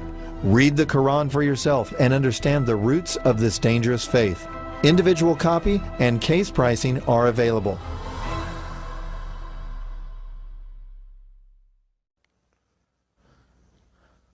Let's change a little bit topic here. God and Allah. You know what's amazing? Until today, as I'm translating the Quran, I'm working on it, I'm learning new things. Do you know that just this week I found out that the word Allah is not an Arabic word? And here in America, we have so many people who spoke against the word Allah as it is a bad thing. And I have argument with some of my wonderful best friends, some of even my professors in New Orleans, where I said, no, I'm sorry, the word Allah is God. There's nothing wrong with the word Allah. I believe in Allah. My Bible in Arabic said, in the beginning, Allah created the heaven and earth. And my Bible said in John 3:16, for Allah so loved the world that He gave His only begotten Son. There's nothing wrong with the word Allah. And then I asked a Spanish friend, I said, what is God in Spanish? He said, Deus. I said, oh, now can we go tell the Spanish people, Deus is no God? You cannot tell the Arab, Allah is not God, because that's the word they use for God, is Allah. If you go to Hebrew, it's Elohim. And some other language would sound different. The question we need to ask is, does God equal Allah? The question we need to ask is, the Allah of Islam is the same Allah of Christianity? Do Muslims worship the same God we worship? No, they don't. It's not because I said so, because the Quran said so, because their belief is completely to a different God. I totally 100% believe that Muslims worship Satan under the name God. In his book, Dr. Ahmed Chalabi, he wrote a book by the title of Islam. In his book, talking about the names of God. Now, the names of God come directly from the Quran, and when you read the Quran, you did not find this chapter say the names of God, 1, 2, 99. Muslims believe up to 6 months ago that there are 99 names for God in this book. And as you read the verses of the Quran in different places, you're going to see God is blah, blah, blah, and that's one of the names of God. 6 months ago, they got like a council meeting, and they decided to take 23 names out. So now Muslims do no longer believe in 99 names, but believe in 99 minus 23. Now, listen to what Dr. Ahmed Chalabi says about the names of God. The names of God, as Muslims see it, come directly from the Quran. Therefore, Muslims cannot call Him God of love, simply because God did not describe Himself as the God of love. God did not describe Himself in the Quran as a God of love. Therefore, Muslims do not believe in God to be a loving God. Well, I'm sorry. My Bible said God is a loving God. That you don't worship my God. They worship another God. And amazingly, I found a verse in the Quran said God love, and if the Quran said God loves, that means God is a loving God. But whom God loves? Listen carefully to this verse. Surely Allah loves those who engage in war in ranks for His sake, as if they were a solid wall. God loved Usama bin Laden. God loved Mus'ab Zarqawi. God loved Ayman Zawahiri. God loves those people who fight for His sake. What a loving God. Let's compare this to my Bible. And the Bible says, Beloved, let us love one another, for love is of God, and everyone that loveth is born of God, and knoweth God. He that loveth not knoweth not God, for God is love. Are you born of God? Do you really love your neighbor? Do you love your family member, the lost one? See, if you are not a Christian, you can't love them because some of them are terrible. But if you are a Christian, you are commanded by God to love them. Those whom love God, who are born of God, must love everyone around us. We must love the Muslim people simply because they are our enemy. They hate us. Their book teaches to kill us. And what Christ commands? Love your enemy. So many people hear me speaking and they come with a conclusion. Oh, Brother Usama don't want us to hate the Muslim people. That's the opposite of what I'm trying to teach. I want every American Christian to love the Muslim to the point you must share the gospel with them, and you must lead them out of the darkness of Islam. And if you don't love your neighbor, the Muslim one or non-Muslim one, you are not a Christian at all. Not because I said so, it's because 1 John 4, 7, 8 said so. If you don't like it, when you go home, get a highlighter marker, black one, and highlight these verses out of your Bible. And by the way, you're going to be finding yourself highlight the whole Bible. Matthew, Mark, Luke, and John, just highlight the whole Bible. How friendly are the Muslims? You see, in America, we see him here, and it's so amazing. Our media sometimes when I sit and watch CNN and CBS and all this wonderful liberal TV channels and radio station, whatever, you feel like it's all bought by Muslims. The Muslim bought our country. I mean, like last year, they have this September 11 day. 9/11, and they are zooming with camera, very, very low, very close zooming on this couple. There were hundreds of people in New York to remember this wonderful attack on our country by the wonderful Muslim people. And they do not zoom on anybody except on the Muslim couple. And she was completely covered, and her husband had a beard. A Muslim Sunni. By the way, when a Muslim woman is covered and a man grows up a beard, that's 100% they are jihadists. But we don't know it. We think they're Muslim. They're practicing their Quran to the point. You know, when you see some Muslims don't care, showing half their body as they walk in the street naked, they don't care what the Quran teaches. But if they cover, grow up the beard, sincere face, no smile, they're real Muslim. I consider them born again Muslim, jihadists. And they zoom the camera on them, and she holds the flag, American flag in her hand, and tears coming from her eyes. How wonderful Muslim people. They are very friendly. I'm sorry, I want to look at another picture. I want to look at what the Quran teaches. Can Muslim people in America or any part of the world be real Muslim, true Muslim, and be a friend to the Jew and the Christian? Can they? That's a question. Can a man or a woman be a true Muslim and be friend with you according to the teaching of the Quran? O you who have believed, do not take the Jews and the Christians as friends. They are friends to one another. And whoever among you takes them as friends, so surely he is of them. Surely Allah does not guide the unjust people. Don't. Don't do it. The Quran commands Muslims not to be friends with a Jew and Christian. That's what the Quran teaches. That's why they hate us. Maybe our president will tell us that Saudi is our friend, but that's a lie. That's a 100% lie. And I'm not saying this because I don't like Bush. I love Bush. I vote for him twice, and if he runs for any other office, I will vote for him again. But when he lies, he's dead wrong. Saudi are not our friend at all. They will never be our friend. Saudi are paying money to kill our soldiers overseas. Saudi are giving money to the Shia and to the Sunni to kill our soldiers overseas. Saudi are taking over the United States. And I wish I have a time to share with you. Saudi are putting mosques in every one of your public schools. Saudi are teaching material in our public school, and I'll share with you some tomorrow. If you know what Saudi is putting in our public school right now, you'll be real mad. No true Muslim is a friend with a Jew or Christian. Not because I said so, because the Quran said so. Islam is not what I say, but what this book teaches. Pillar of Islam.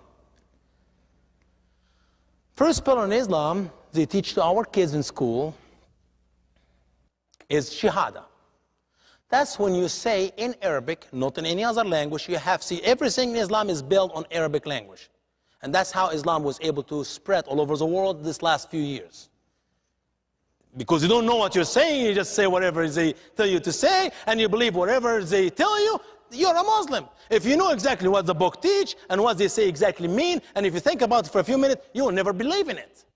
But it's all built on ignorance. First one is, you must say in Arabic, Ashhadu anna la ilaha illallah, Ashhadu anna Muhammad Rasulullah. I bear witness there is no God but Allah, and I bear witness that Muhammad is his prophet. Is this a true witness? Not according to the Quran. The Quran says, only a true witness is the one who see by his eyes, hear by his ear, smell by his nose, touch by his hand, and taste by his tongue. You have to use your 5 senses, otherwise you're a false witness.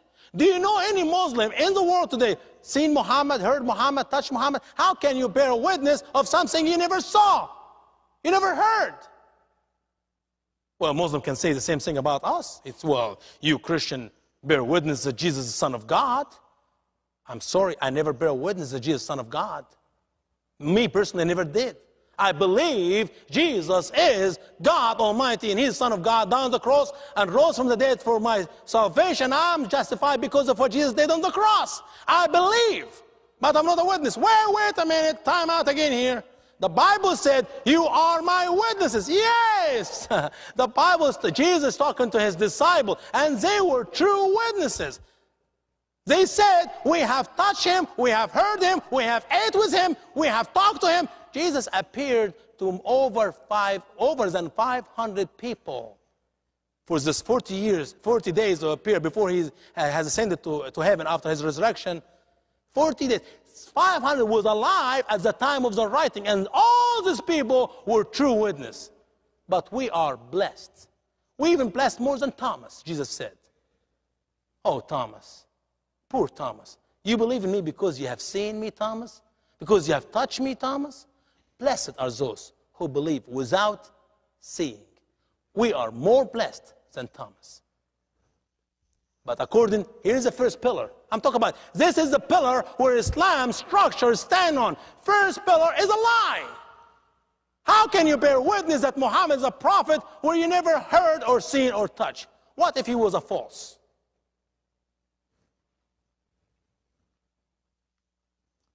What does the Quran teach about Muhammad? Can Muhammad be a prophet? Listen to the teaching of the Quran. And indeed, we gave the book and the wisdom and the prophethood to the children of Israel, and we provided them with the good things, and we favored them above the worlds. God favors the Jew above the world. The children of Israel by the prophethood and the book. All the prophets are Jew, and the Jew are the descendant of Israel, are the prophet. Muhammad is not a descendant of Israel. This is one verse in the Quran. How about this next verse, chapter 29? And we granted him Isaac and Jacob, and we assigned the prophethood and the book to his descendants. First him in this verse is Abraham. His descendant is going back to Jacob. Well, some Muslims say, wait a minute, you're taking this verse out. You misinterpret this verse. Why is that? Because his is going back to Abraham. Why does he want his, which is his descendant, in the bottom red word here, are not Jacob but Abraham, because they want to put Ishmael into it. So if his descendant, that's Ishmael, Abraham descendant, that make Ishmael is one of the descendants of Abraham, and Muhammad came from Ishmael because all the Arab came from Ishmael. That make Muhammad is a prophet. Well, I have some bad news for the Muslim people. When you read the Bible and it said, and we, God said, in the seed of Abraham will bless the whole world. He's not talking about seeds. He's talking about one seed, singular, Jesus Christ. And when you read chapter 37 in the Quran and you read the story of the sacrificed son, you will never find Ishmael exist. See, all Muslim people believe that in the seed of Abraham, which is Ishmael, which is a lie, is the whole world will be blessed through Muhammad. No! Read the story in the Quran. And the Quran never mentioned who is the sacrificed son name is. He said, his son, his son, his son. But so amazingly, there's enough facts there to tell me that this son is not Ishmael but Isaac. In the end of the conversation, in the bottom there, the Quran says, and we made his son Isaac a great prophet. So the sacrificed son was not Ishmael, but Isaac. That's one thing. The second thing, the hadith supports this very well. So the hadith said, Abraham took Hagar and her son Ishmael and sent them to Mecca, which never happened because the Bible said they went to Egypt. They get lost in Beersheba, and then they went to Egypt, and then he got a wife, Egyptian wife, and then they live in the northeast of Israel in front of his brother Isaac. So, but the hadith said that Abraham took Hagar and Ishmael to Mecca when he was a baby, still breastfeed from his mama, 2 years or young. Let's read the story again in the Quran about the sacrificed son. As he was old to walk with his daddy, and he was talk to his daddy, and his daddy said, oh, my son, I see in my dream I'm sacrificing you. And he said, oh, it's okay, daddy, I'll be obedient to you, daddy. Is this a 2 years or young baby? No. Therefore, it must be Isaac. And then let's get to the next, a very important fact. Is really Arab are descendant of Ishmael? I used to believe that until my brother called me from Egypt and he said, Usama, you're in college now. I said, yes. You're in New Orleans, big school. Yes. They have lots of books, libraries there. Yes. Can you do me a paper on where Arab came from? I said, Philemon. He said, my brother, his name is Philemon. I said, Philemon. He's a pastor in Egypt. I said, brother Philemon, it's very simple. They came from Ishmael. He said, you're wrong. Just do a paper, do a research. I said, I don't even know which doctor I can convince them to allow me to do a research unless I do it on my own. Well, I went to Dr. Taylor, Ken Taylor, and he said, do it. I said, well, thank you, Dr. Taylor. I really appreciate it. He's a nice, decent doctor. I like him. I love Brother Smith, too. He's a wonderful teacher we have in school.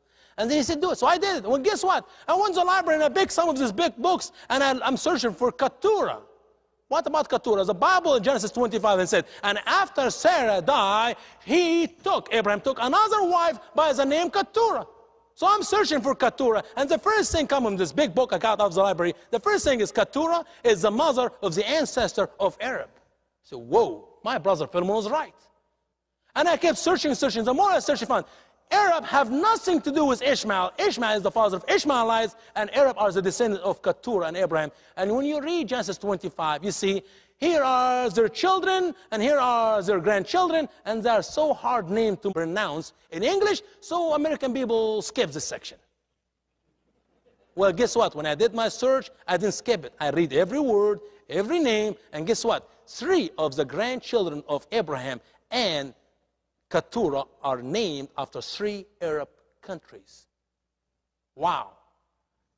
Can Muhammad be a prophet? No, he's not a prophet. First of all, because he has no prophecy. Second important thing, because he is not the descendant of Jacob, Israel. Second pillar in Islam is prayer. And Muslim people pray 5 times a day, and they brag about praying 5 times a day. As a matter of fact, last time I went on YouTube, I was watching this Muslim American wonderful lady who became a Muslim, and she said, Islam taught me to pray. In Christianity, when I was a Christian, I never prayed. But now I pray 5 times a day. I said, wow, I did not know that Christianity allowed for less than 5, 10, 20. What does the Bible say about prayer? Pray without? That's like 24/7. But she thinks that in the Bible, there was nothing about prayer. I'm sorry, you're wrong, sister. And then, amazingly, all the Muslims I met, they pray in a language they don't know what they're saying. 5 times a day, blah, blah, blah, blah, blah, blah, amen. Why 5?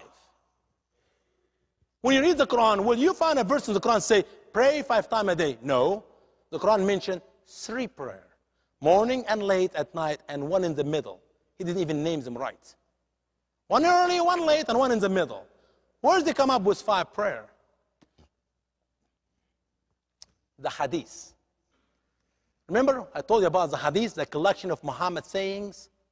Let me share with you a few hadiths to know how ridiculous is the book of the hadith. Muslims tell you cannot understand the Quran unless you read the hadith. And when you read the hadith, there's nothing to understand, really. Let me share with you some of the hadiths.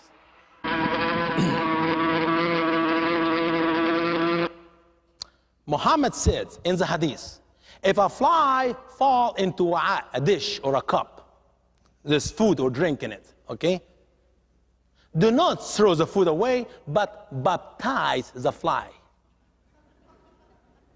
Make sure all the fly is under the food or the fluid.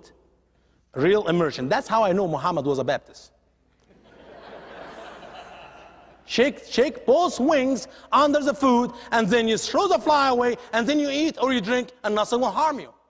Why is that? Because Muhammad said, one of the fly wings has a virus, and the other fly wing has a cure for the virus. And if you shake both wings in the food or the liquid, nothing will harm you. It will be neutral. I have argued with some Muslim student in America, in some university in Florida, about this, and they will tell me, well, could you tell me how did Muhammad find out about the fly wings, the virus, and the cure 1,400 years ago, unless he was a true prophet? They're using this baloney to prove his prophecy. Is it true that fly wings have cure? Look at the fly. Can you see from where you're at? You see how much hair on her legs and her body? Wherever this fly was standing on before you get to your food, that's what you're going to get in your food. Most likely, the two important clean part in her body is the wings, because they move them fast, and all the stuff fly off the wings. Use your imagination. That's how the hadith is written. Whatever Muhammad says is a hadith, and it's true. Is this true? No, it is not. Well, let me share with you one more. For those who would like to lose weight, Muhammad gave us the best diet. I mean, you do this diet, I guarantee you will lose all the weight you need. Muhammad said, your stomach is really contained, you need to fill your stomach in 3 sections. The first section of your stomach you fill with food, just 1/3. Now, the second part of your stomach you need to fill with water. Not Diet Coke and Diet Pepsi, just water, H2O, okay? The third part of your stomach you need to fill with air. If you do this for a good couple, 3 months, you lose all the weight you need to lose. And how in the world Muhammad knows a fact about the best way to eat 1,400 years ago, unless he was a true prophet? And I kind of believe it for a while, and I get think, how in the world Muhammad's going to put air inside his stomach?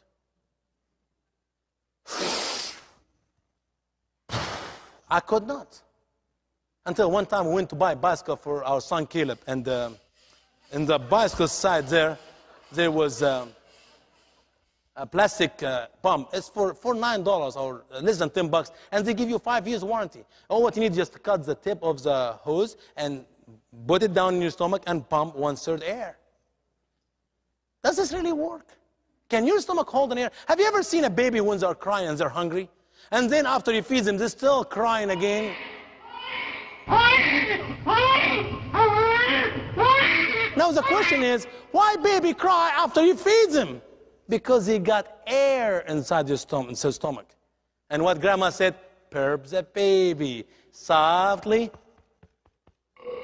they got the air out, and they are now normal. Now they are not crying anymore. And that's how it works. If you drink, any soft drink, and you try to hold the air in your stomach, you can't in your body. You can't. Your stomach does not hold any air at all. Muhammad is a liar. The hadith is not true. Hadith is baloney. Now we have one more important hadith where why Muslim people pray 5 times a day, and this will get into serious things. Now Muslim people believe there's 7 heavens. How many heavens do we have in the Bible? No. 3. Here we go. Let me show you. Here we go. Here's earth, and here's the first heaven, the heaven of the atmosphere. Now our satellite is right now, I don't know if come down it is, it's outside. Outside, they're a little bit up higher here, outside the atmosphere. Now, the second heaven, the Bible talks about the heaven of the space. The heaven declares the glory of the hand, the sun and the moon, the star, all this up in the second heaven. The third heaven is what the Bible also calls the heaven of heavens. And in the third heaven, that's where Jesus has ascended to. That's where John has ascended to. And that's where Paul did not even know if he was ascended by his flesh or just a spirit. He was an honest guy. Now, Muhammad said that he has been ascended to the 7th heaven. Now, where in the world you get another 4 from, I don't know. And the hadith is clearly, the distance between one heaven and another heaven is 500 years traveling. I'm guessing camel speed. 500 years was a camel equal to less than an hour with our shuttle. So in 4.5 hour people inside the shuttle, they already passed God, the seventh heaven. That's a joke. You're supposed to be laughing, but that's okay. Not only does the Quran believe or teach there is 7, but the Quran also teaches there are 7 earths. A friend of mine, he actually live here in Gulfport. He go to another Baptist church, and I told him the other day, I said, why in the world you're wasting all the money to search if there's life on Mars or some other place? Why can't you search for the other 6 earths?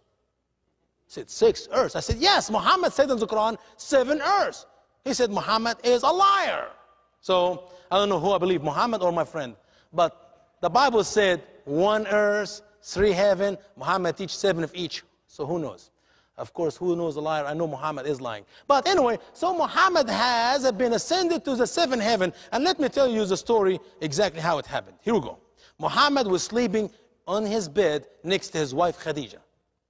And then the angel Gabriel came and wake him up. He, by the way, angel Gabriel did not come through the house from the window or the door. He came from the roof.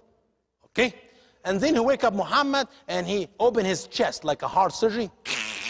And he go inside and he clean his heart from all sin and iniquity, and he fill him with wisdom and knowledge. And then said, Muhammad, ready up, we're going to go to a quick trip. We're going to go to Jerusalem. Okay? Why? So they can pray in Jerusalem. So Muslim people today have the right to have the mosque in Jerusalem. That's all built together. So in a blink of an eye, woo, quickly, Muhammad has been fly all the way from Mecca to Jerusalem. And in Jerusalem, he prayed with all the prophets. That's why it's the holy site for the Muslim people. Now, if this hadith is not true, Muslims have no right to have this mosque in Jerusalem, because it's built on a lie. But that's okay. Now he's in Jerusalem, and then angel Gabriel has provided Muhammad with this mule. So Muhammad is riding on the mule, and angel Gabriel flying with his wings. And they fly all the way to the first heaven. And when they get to the first heaven, they knock at the door. And the angel inside the gate say, who is there? And angel Gabriel said, it's me, angel Gabriel. And he said, anybody who is you? He said, yes, I have Prophet Muhammad with me. Please come on in, come on in. So they enter the first heaven. When they get to inside the first heaven, Muhammad saw this tall, long, tall man. Whatever you say, long or tall, very tall guy. And this old man, every time he looked at his right hand, he laughed. And then when he looked at his left hand, he cried and weep. So Muhammad asked angel Gabriel, who is this guy? What's wrong with him? Why he's laughing and crying? He said, shh. This is Father Adam. Every time he look at his right hand, he sees all those who believe in you, and he's happy for them. And every time he look at his left hand, he sees all those who disbelieve in you, and he cry and weep for them. Oh, second mistake. First mistake is what? There's no 7th heaven. Second mistake is Adam was crying inside the heaven and weeping. Have you ever read the Bible, what the Bible said, what you do in heaven? No tears in heaven. So if really Muhammad went to heaven, he should not see anybody cry or weep in heaven. But guess how tall was Adam? Let me show you how accurate the hadith is. Can somebody give me a number?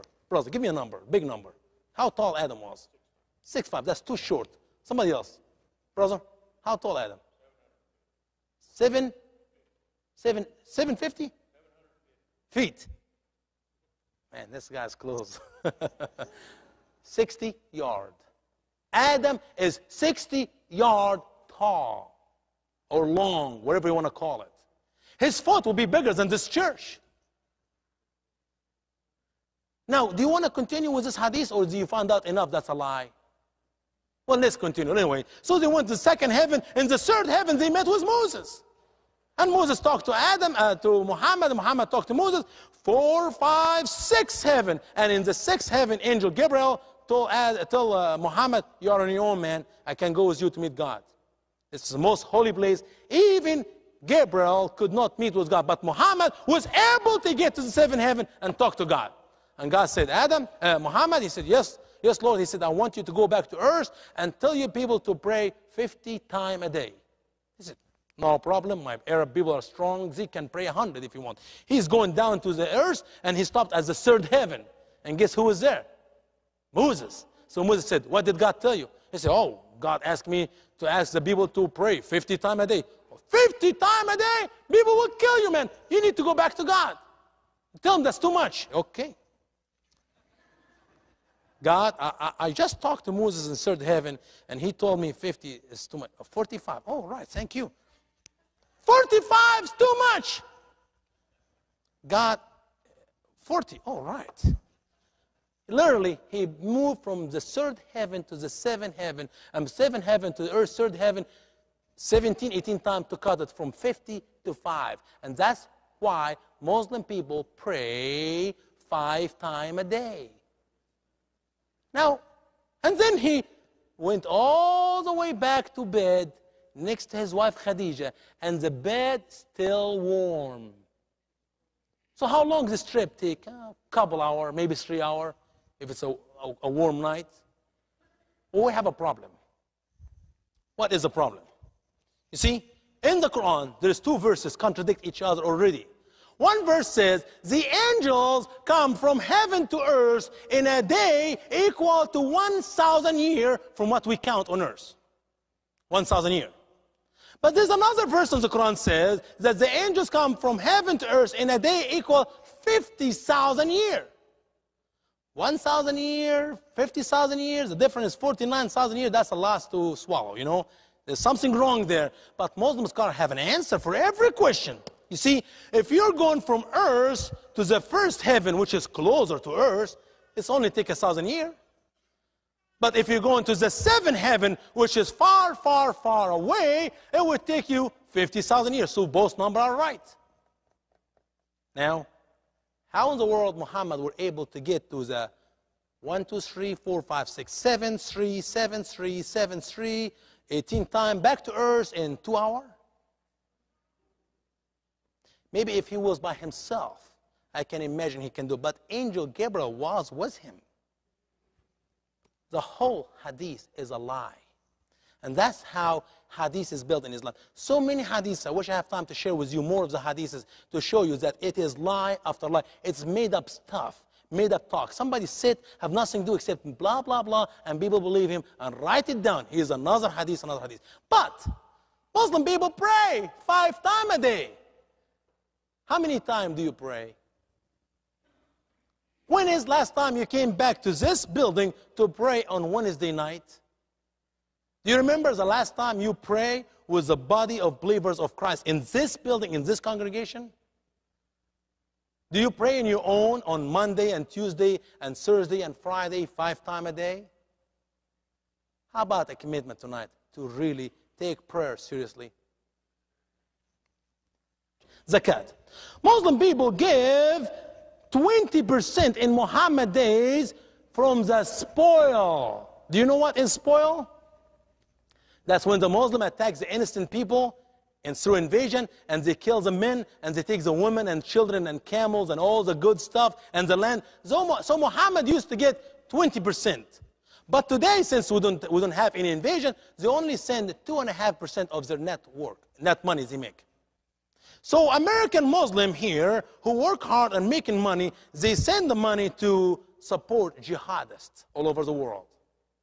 Your doctor, the gas station where you pump your gas, the hotel you stay in, and all the business around America, when we go and buy stuff from them, this money they make, they send 2.5% to overseas. Well, FBI were so smart, they catch 80 mosques, literally 80 mosques, they prove it, who supported terrorism. How about the rest of the mosques? That's where our foolishness fall in. Every mosque in America, there's so much to talk about. Do you know that mosques in America are paid cash when they build them by Wahhabi money? They don't borrow money like we Christians do to go to build a church. It's already paid off. You go check it out. Show me a mosque borrow money from a bank. They don't do that. It's already paid cash off. So they don't have any expense. And now all the money they give, they go overseas to help terrorism. Every mosque in America supports terrorism today. The FBI thought they stopped it 5 years ago because they stopped their account, moving money in account. That's a baloney. I've been sending money to my dad in Egypt for the last 15 years. I don't send much, but I send as much as I can. And I never send him a check. I never use a bank to send money. Do you think a Muslim who are willing to die for Allah, put a bomb around his chest, will be afraid to carry a bag with money in it? What is the money Hezbollah in Lebanon were given to the people, the Muslim of Lebanon, last year after the 1 month war between Israel and Lebanon? It was USA dollar, and it was not counterfeit, it was real money. How in the world this money went there? They hold this money for 4 years? No. Muslim today in America send USA dollar overseas. But the question is to us here tonight is, what do you do with this dish here? Do we give? Do we worship through giving? Or we just go to Christian Tibber? You know, you go to a restaurant and eat, and the lady, she came 2-3 times to your table, put your coffee in the cup, and serve you very well, and you get $10 and you put in the dish. Or not on the dish, on the table, $10 tip. That's what we do in a church. Baptists are tipping God. We're not offering what we've been asked to. Tithe is 10%. Plus, you give offering. We're tipping God. I mean, my dad came here to America in my first Baptist church in Dallas, Florida, and I was so embarrassed to let my dad sit in the front. I put him all the way in the back. Because you know what? There was like 4 or 5 seats empty space. He wanted to sit down. I said, oh no. The dish is going to go 1, 2, 3, 4 times, and it comes before my dad, it will be empty. I'd rather to put my dad all the way in the back, so at least he sees some money in the dish and some envelopes. When the dish go by you, do you really worship God through your tithes? Tithes is if you make $1,000 last week, did you put $100 today in the dish? That's God's money. Through all the Bible, you could not test God. It's a no, no, no. But when it came to money, he said, test me. You know what? Why can't you take the Bible one time seriously right? He said, Lord, I'm going to test you for the next year. I'm going to tithe with cheerful heart. I don't want you to write the check like you're writing your death certificate. Don't do it. If you're going to do that, don't even give. But be faithful to God and worship through tithe and offering for a whole entire year. And if he did not bless you, don't give again at all. No tip or nothing. Keep all the money for yourself. Do we as a church worship God through offering? You know how many opportunities of ministry we can do and we're not doing because we don't have money? Muslims know how to give. And we Christians, sadly, tip God. We don't give as has been commanded in his word. Ramadan. That's when you fast a whole day of the whole month of Ramadan. All day long, the whole month of Ramadan. And then you eat all night long. Do you know that Muslims in Egypt, in the month of Ramadan, they consume food more than the whole 3 months in any time of the year? I mean, they eat exactly 3 times than any month in the year. And they say Ramadan Kareem. Ramadan is generous, so we have to eat a lot. After the month of Ramadan is over, they start doing diet to lose weight. Now, something strange about the timing of fast. The Quran says you fast as long as there's daytime. I still see through the windows, there's daytime outside. When it gets dark, then you start eating. Now, what happened if the month of Ramadan happened to come in, say, in Christmas time, December 16, 18, before Christmas, and you just happen to be living in Alaska or Greenland? How many hours you'll be fasting during this first week or so? It's dark all day, all night. The whole thing is night. So you just go and eat. What happened if Ramadan happened to come in the month of June and you live in Alaska or Greenland? You're talking a whole week. You're going to eat nothing. And when it gets dark, it's going to be only 15 minutes. You need to eat as fast as you can. You see, it's a problem. The timing set for the Muslim to pray and to fast and all this does not work. But Muslim people fast the month of Ramadan. When is the last time did you really fast? Do you remember? Was it because somebody was about to die sick? When you take it serious and you go before the Lord and you fast. Do we have enough reasons or things to fast for in America, in our churches, in our country, in our state, in our city? I mean, if you think about reasons for you to fast, man, you should not be eating at all. There's so many reasons for us to fast. But we are not fasting. we don't have brokenness before God Almighty, to heal our country, to heal our land, just for your own personal walk with Christ. Will you make a commitment tonight to fast and pray and give and testify for your faith? Hajj. Hajj is a little bit different now. See, in Ramadan, when you fast the month of Ramadan, you receive forgiveness for your sin up to the month of Ramadan. Now, when you do the Hajj, now you receive forgiveness of all your sin, past and present and future. All your sin will be forgiven. If somebody died in your family, you can go and visit for them later. And they will receive forgiveness for their sin too. And now you think, wow, now all my sin is forgiven. That means I can get to heaven. No! Heaven have nothing to do with sin. Heaven is for those whom God chooses, and hell is for those whom God chooses too. You visit Mecca one time in your life, you receive forgiveness for your sin. This is a pillar of Islam. That's where Islam stands. How Islam stands firm. Second pillar is da'wah. Da'wah is sharing your faith with others. Muslimizing America. They're here in America and they have enough people to literally destroy this country by their lies or by their action. They're not dressed like Imam, like you think in Egypt, with big beard and big hat. They're dressed like me. They changed so much to become American, to reach out to American, to Islam. They have the name Brother John and Brother Smith and Brother Mark, and they dress in a suit and a tie, and they say, ladies and gentlemen, and they can even have ladies inside the mosque. They're singing to Muhammad with a guitar. In Egypt, if you sing, that's a no-no, that's a sin. Here, I heard on YouTube, I'm watching this music, and they, we love you, Muhammad. I mean, they're singing to Muhammad like we love you, Jesus. They're changing completely to deceive you into the new religion of Islam. 600,000+ students in America today, they're not here to get a degree from your country because they can't even read English. Most students, they don't come from Arab countries, they came from all over the Muslim world. They are paid by Saudi Wahhabi money to come to America to marry your children and make you a Muslim nation. They can't we make at least common sense? A student who have a bachelor degree from Egypt, or from Saudi Arabia, or from Pakistan, or from Afghanistan, or from India, coming to study to get a master's degree in America. Don't you think they should pass the level of prep school to speak English? Don't you think they should at least speak English? No. They're just here to have 4 or 5 years visa. Hopefully during this 4 or 5 years they're going to fall in love with one of your daughters, and they marry to them, and here we go. Another people became citizen in this country.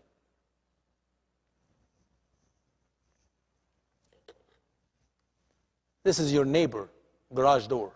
Mr. and Mrs., whatever name you want to give to them, Smith. And you go by their garage door every day as you come into the church here on Sunday. And they know that you go into the church. And you wave at them, hello, Mr. Smith, hi, Mr. And then later at 12:30, 1 o'clock, you're coming back from church and you wave at them again. And you never invite them to come here to be with us, to worship with us. You never tell them about Jesus. You just go by Sunday after Sunday, one Sunday after Sunday, and one Sunday you went by their home and you can't tell the house is on fire. Literally, you can smell the smoke from inside your car. And you look at, wow, look at that. Honey, their house is on fire. Yeah, baby, I know, but we're running late for the church. But, honey, can't you, don't worry, honey. They have insurance, all state insurance, a good insurance. But what if the fire goes inside the house? It's only in the garage right now. Don't worry, honey. Alarm off will go off anytime. They will dial 911. Insurance money, they can even remodel the whole house. Well, we're running late. No, we have to be in the church. Will you do that? Guess what? American church need to know that's exactly what you're doing every Sunday. Come into the church, go by your neighbor homes. What happened if Mr. or Mrs. Smith die while you're in the church service? Where is they going to spend their eternity? It's in hell. And you are responsible for your neighbors. Love your neighbor as yourselves. I know all the excuse we can give to them. Every house in America have 5 Bibles. As a matter of fact, if they just open the TV, they will see Billy Graham or some big preacher speaking on the TV. I know they know about it, but you are commanded by Christ to love your neighbor, to ask your neighbor about their relationship with Christ, to share the gospel with your neighbor, to lead your neighbor to Christ, to bring your neighbor to the God's house after they've been saved. Jihad. Remember in Florida, speak to this Muslim student there, and they told me, jihad is not a pillar. I said, man, oh man, jihad is the most important pillar in Islam. You see, how is that? I said, if you practice the first 5 pillars you're teaching in our school here, what is the chance for a person who practices the first 5 pillars to get to heaven? How about 0, slim, nothing? But if you perform jihad and you die for the sake of God, what is the chance for you to get to heaven? How about 100%? The only guarantee for a Muslim to get to heaven is to die while they're performing jihad for the sake of Allah. Listen to this video. You and I sitting here, in their interpretation, I should take out a sword, put it on your neck and say, do you accept Islam or not? And if you don't, I cut off your head. That's what a jihadist would do. People see us as extremists because we don't compromise the religion of Allah subhanahu wa ta'ala. We accept it with every word and every utterance of our beloved Prophet Muhammad sallallahu alayhi wasallam, that no Muslim can turn away from one ayah of the Quran, one verse of the Quran. If we don't accept this, we actually became disbelievers. We must prepare to die now, but to take vengeance upon these Zionist Jews is our right. Allah has given us the right to defend ourselves. Allah subhanahu wa ta'ala mentioned jihad in the Quran 26 times, and Allah subhanahu wa ta'ala mentioned qital fi sabilillah 79 times. Qital fi sabilillah is fighting by a physical fighting. You see, the first man, he was from Saudi Arabia, and he said it clearly. That is what jihadists would do. They put the sword above your head and say, do you believe Islam or not? If you don't believe in Islam, they cut off your head. That's what jihadists would do. The second gentleman here we're talking to here, he's a British man who was born from a British mom and a British dad who became a Muslim just 18 years ago. Now he's imam and he's preaching this message of hate in the streets of London. We must prepare to die, but to take vengeance. It's our right. God has given us the right to defend ourselves. God has given the right to kill and perform jihad. 26 times the Quran says perform jihad. He knows it. 79 times qital fi sabilillah, to physically die for the sake of God. That is Islam. This is a born-again Muslim. He believes what he teach, and what he teach is the truth, match the word of the Quran. He teach what is written. When they start teaching jihad, they teach jihad for little kids, little children overseas and here in America. We already got 4 or 5 Muslim schools in America teaching kids jihad. Women in Iran and men all over the Muslim world. They used to, this picture taken from Palestine, these Palestinian people used to throw rock on the soldiers, the Jewish soldiers. Now they don't use rock anymore. They use weapon. What does the Quran teach about those who die for the sake of God? And do not consider those who were killed for the sake of Allah as dead, yet they are alive with their Lord, receiving their provision. When you die in jihad, you don't die. You're immediately alive in heaven. The first drop of blood come of a Muslim man in jihad will take all his sin away, wipe his sin away, will enter him to paradise, take the pain of the tomb out. It will cause him to intercede for 70 people of his own people. That's why when a man performs jihad and commits suicide in our country, they pass candy. They're celebrating his martyrdom. Because he went to heaven, and also the first drop of blood will meet him with his 72 virgin. And that's the smallest number. And the largest number in the hadith is 700. Here, chapter 9, 20 and 21. Listen to these 2 verses, please. Those who believed and emigrated and performed jihad for the sake of Allah, with their money and with their lives, of the highest degree with Allah, and those are the triumphant. Their Lord gives them good news of mercy from Himself and of His good pleasure, and gardens. They will have in it everlasting bliss. Here is another good verse in the Quran. Chapter 47, the same verse, by the way, He said, chop off their head. That's the rest of the verse here. He said, and those who were killed for the sake of Allah, so He will not let their works go astray. He will guide them and reform their condition, and He will admit them into the garden of which He made known to them. That's about how Muslim people really believe in performing jihad and what happens when you die as you perform jihad. You immediately get to heaven, you enter the paradise, and you have the wonderful life forever. What did Rush Limbaugh's brother, Dave Limbaugh, says about the war against Islam? The war against Islamofascism is not a war for the hearts and minds of the terrorist. They cannot be persuaded or appeased. Their principal beef with us is not our support of Israel or even our counter-aggression against them. The problem inheres in our infidelity. Short of wholesale national conversion to radical Islam, we can probably expect a decades-long war. It's not gonna, this is just the beginning. It will continue until Christ come back. Obviously, Brother Dave Limbaugh, he's a Christian brother. He go to a church in Cape Girardeau, Missouri, and I know about his church. And he totally believes that this war will never stop. It will start, it's just to start, and it will continue forever. And it's built on the Quranic verses, which is come from chapter 8, verse 39. What does the Quran teach about this war? He says, and engage in war with them until there will not be sedition, and the religion will be completely to Allah. So, if they cease, so surely Allah sees what they do. See, here is the command in the Quran. They must continue fight until Islam take over the world. They could not do it early because they have no the power to fight, but now they do have the power to fight. And wait until Iran has a nuclear weapon. If you don't become Muslim, they just will wipe you out. This is their heart. Now you know the president of Iran, when he look at the camera and smile and he say, we love you American people. We Muslims teach love and peace. Did you know what his book teach? The president of Iran, Mahmoud Ahmadinejad, know exactly what the Quran teach, but he smile in front of your camera and say he love you. He can be even our friend. Question. Some enemies of the religion claim that Islam was spread by the sword. What is your response to that?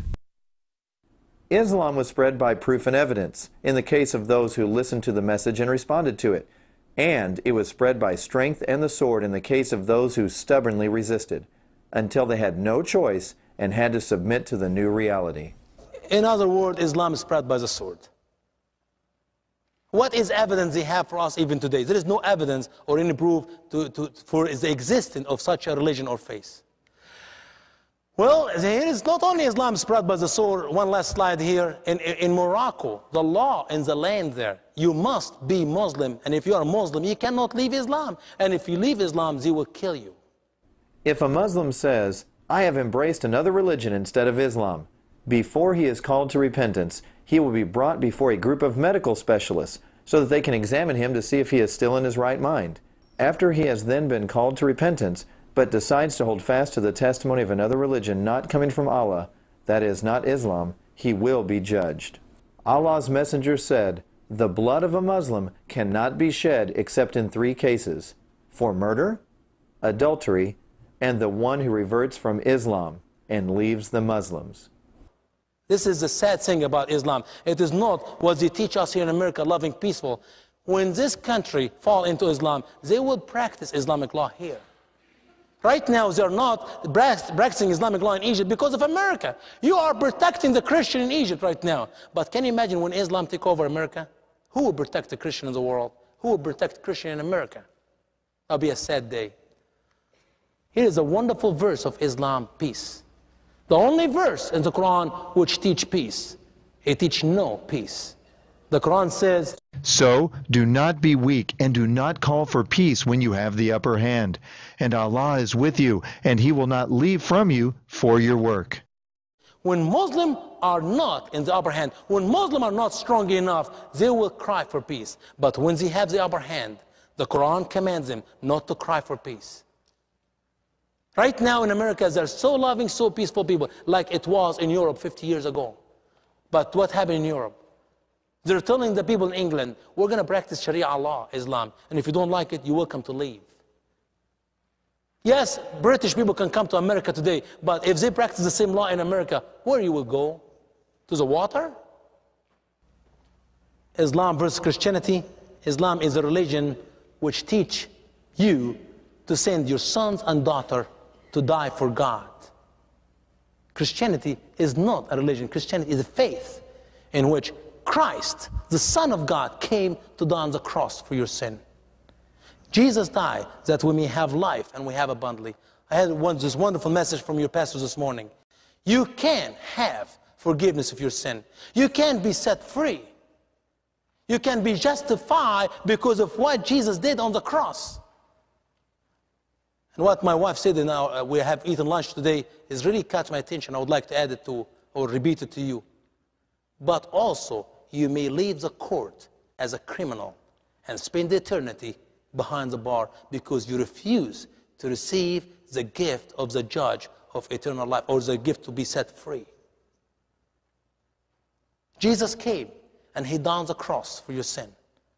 He came that you may have life and have it abundantly. He paid for your sin. But what happens if you refuse his gift? You must pay for your sin too. Justification has been given in full on the cross for our sin.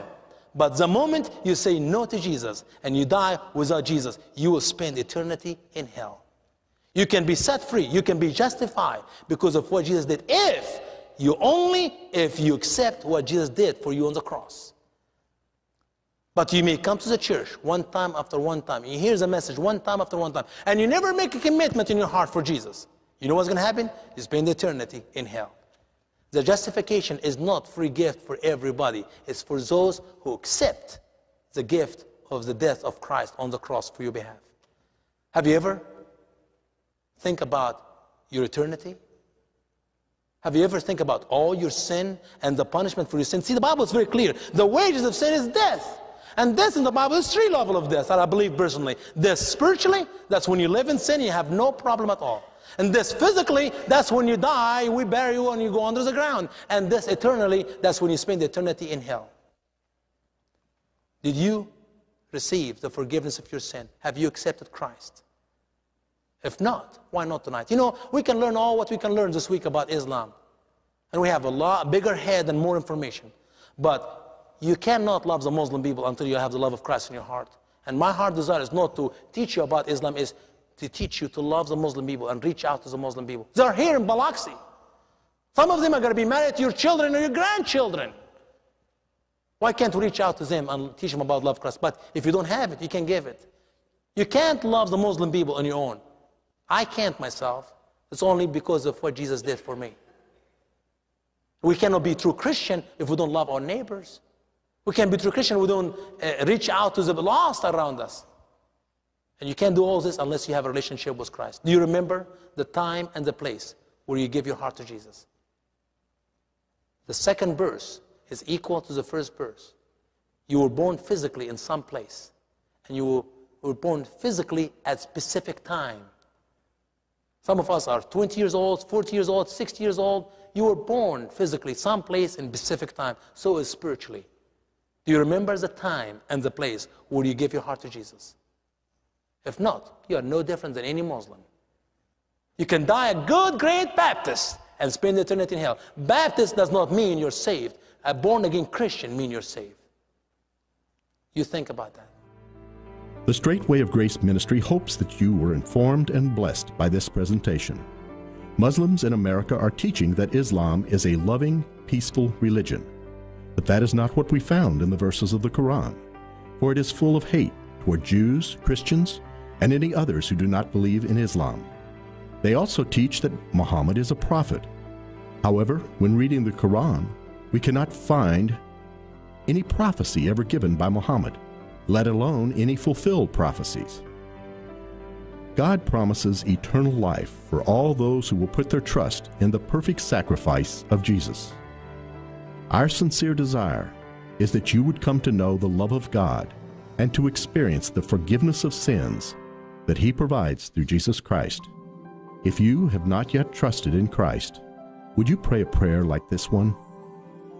Lord Jesus, I am a sinner. I confess all my sins to you and ask that you forgive me. I believe that you died for my sins, and I want to turn from my sins. Thank you for forgiving me.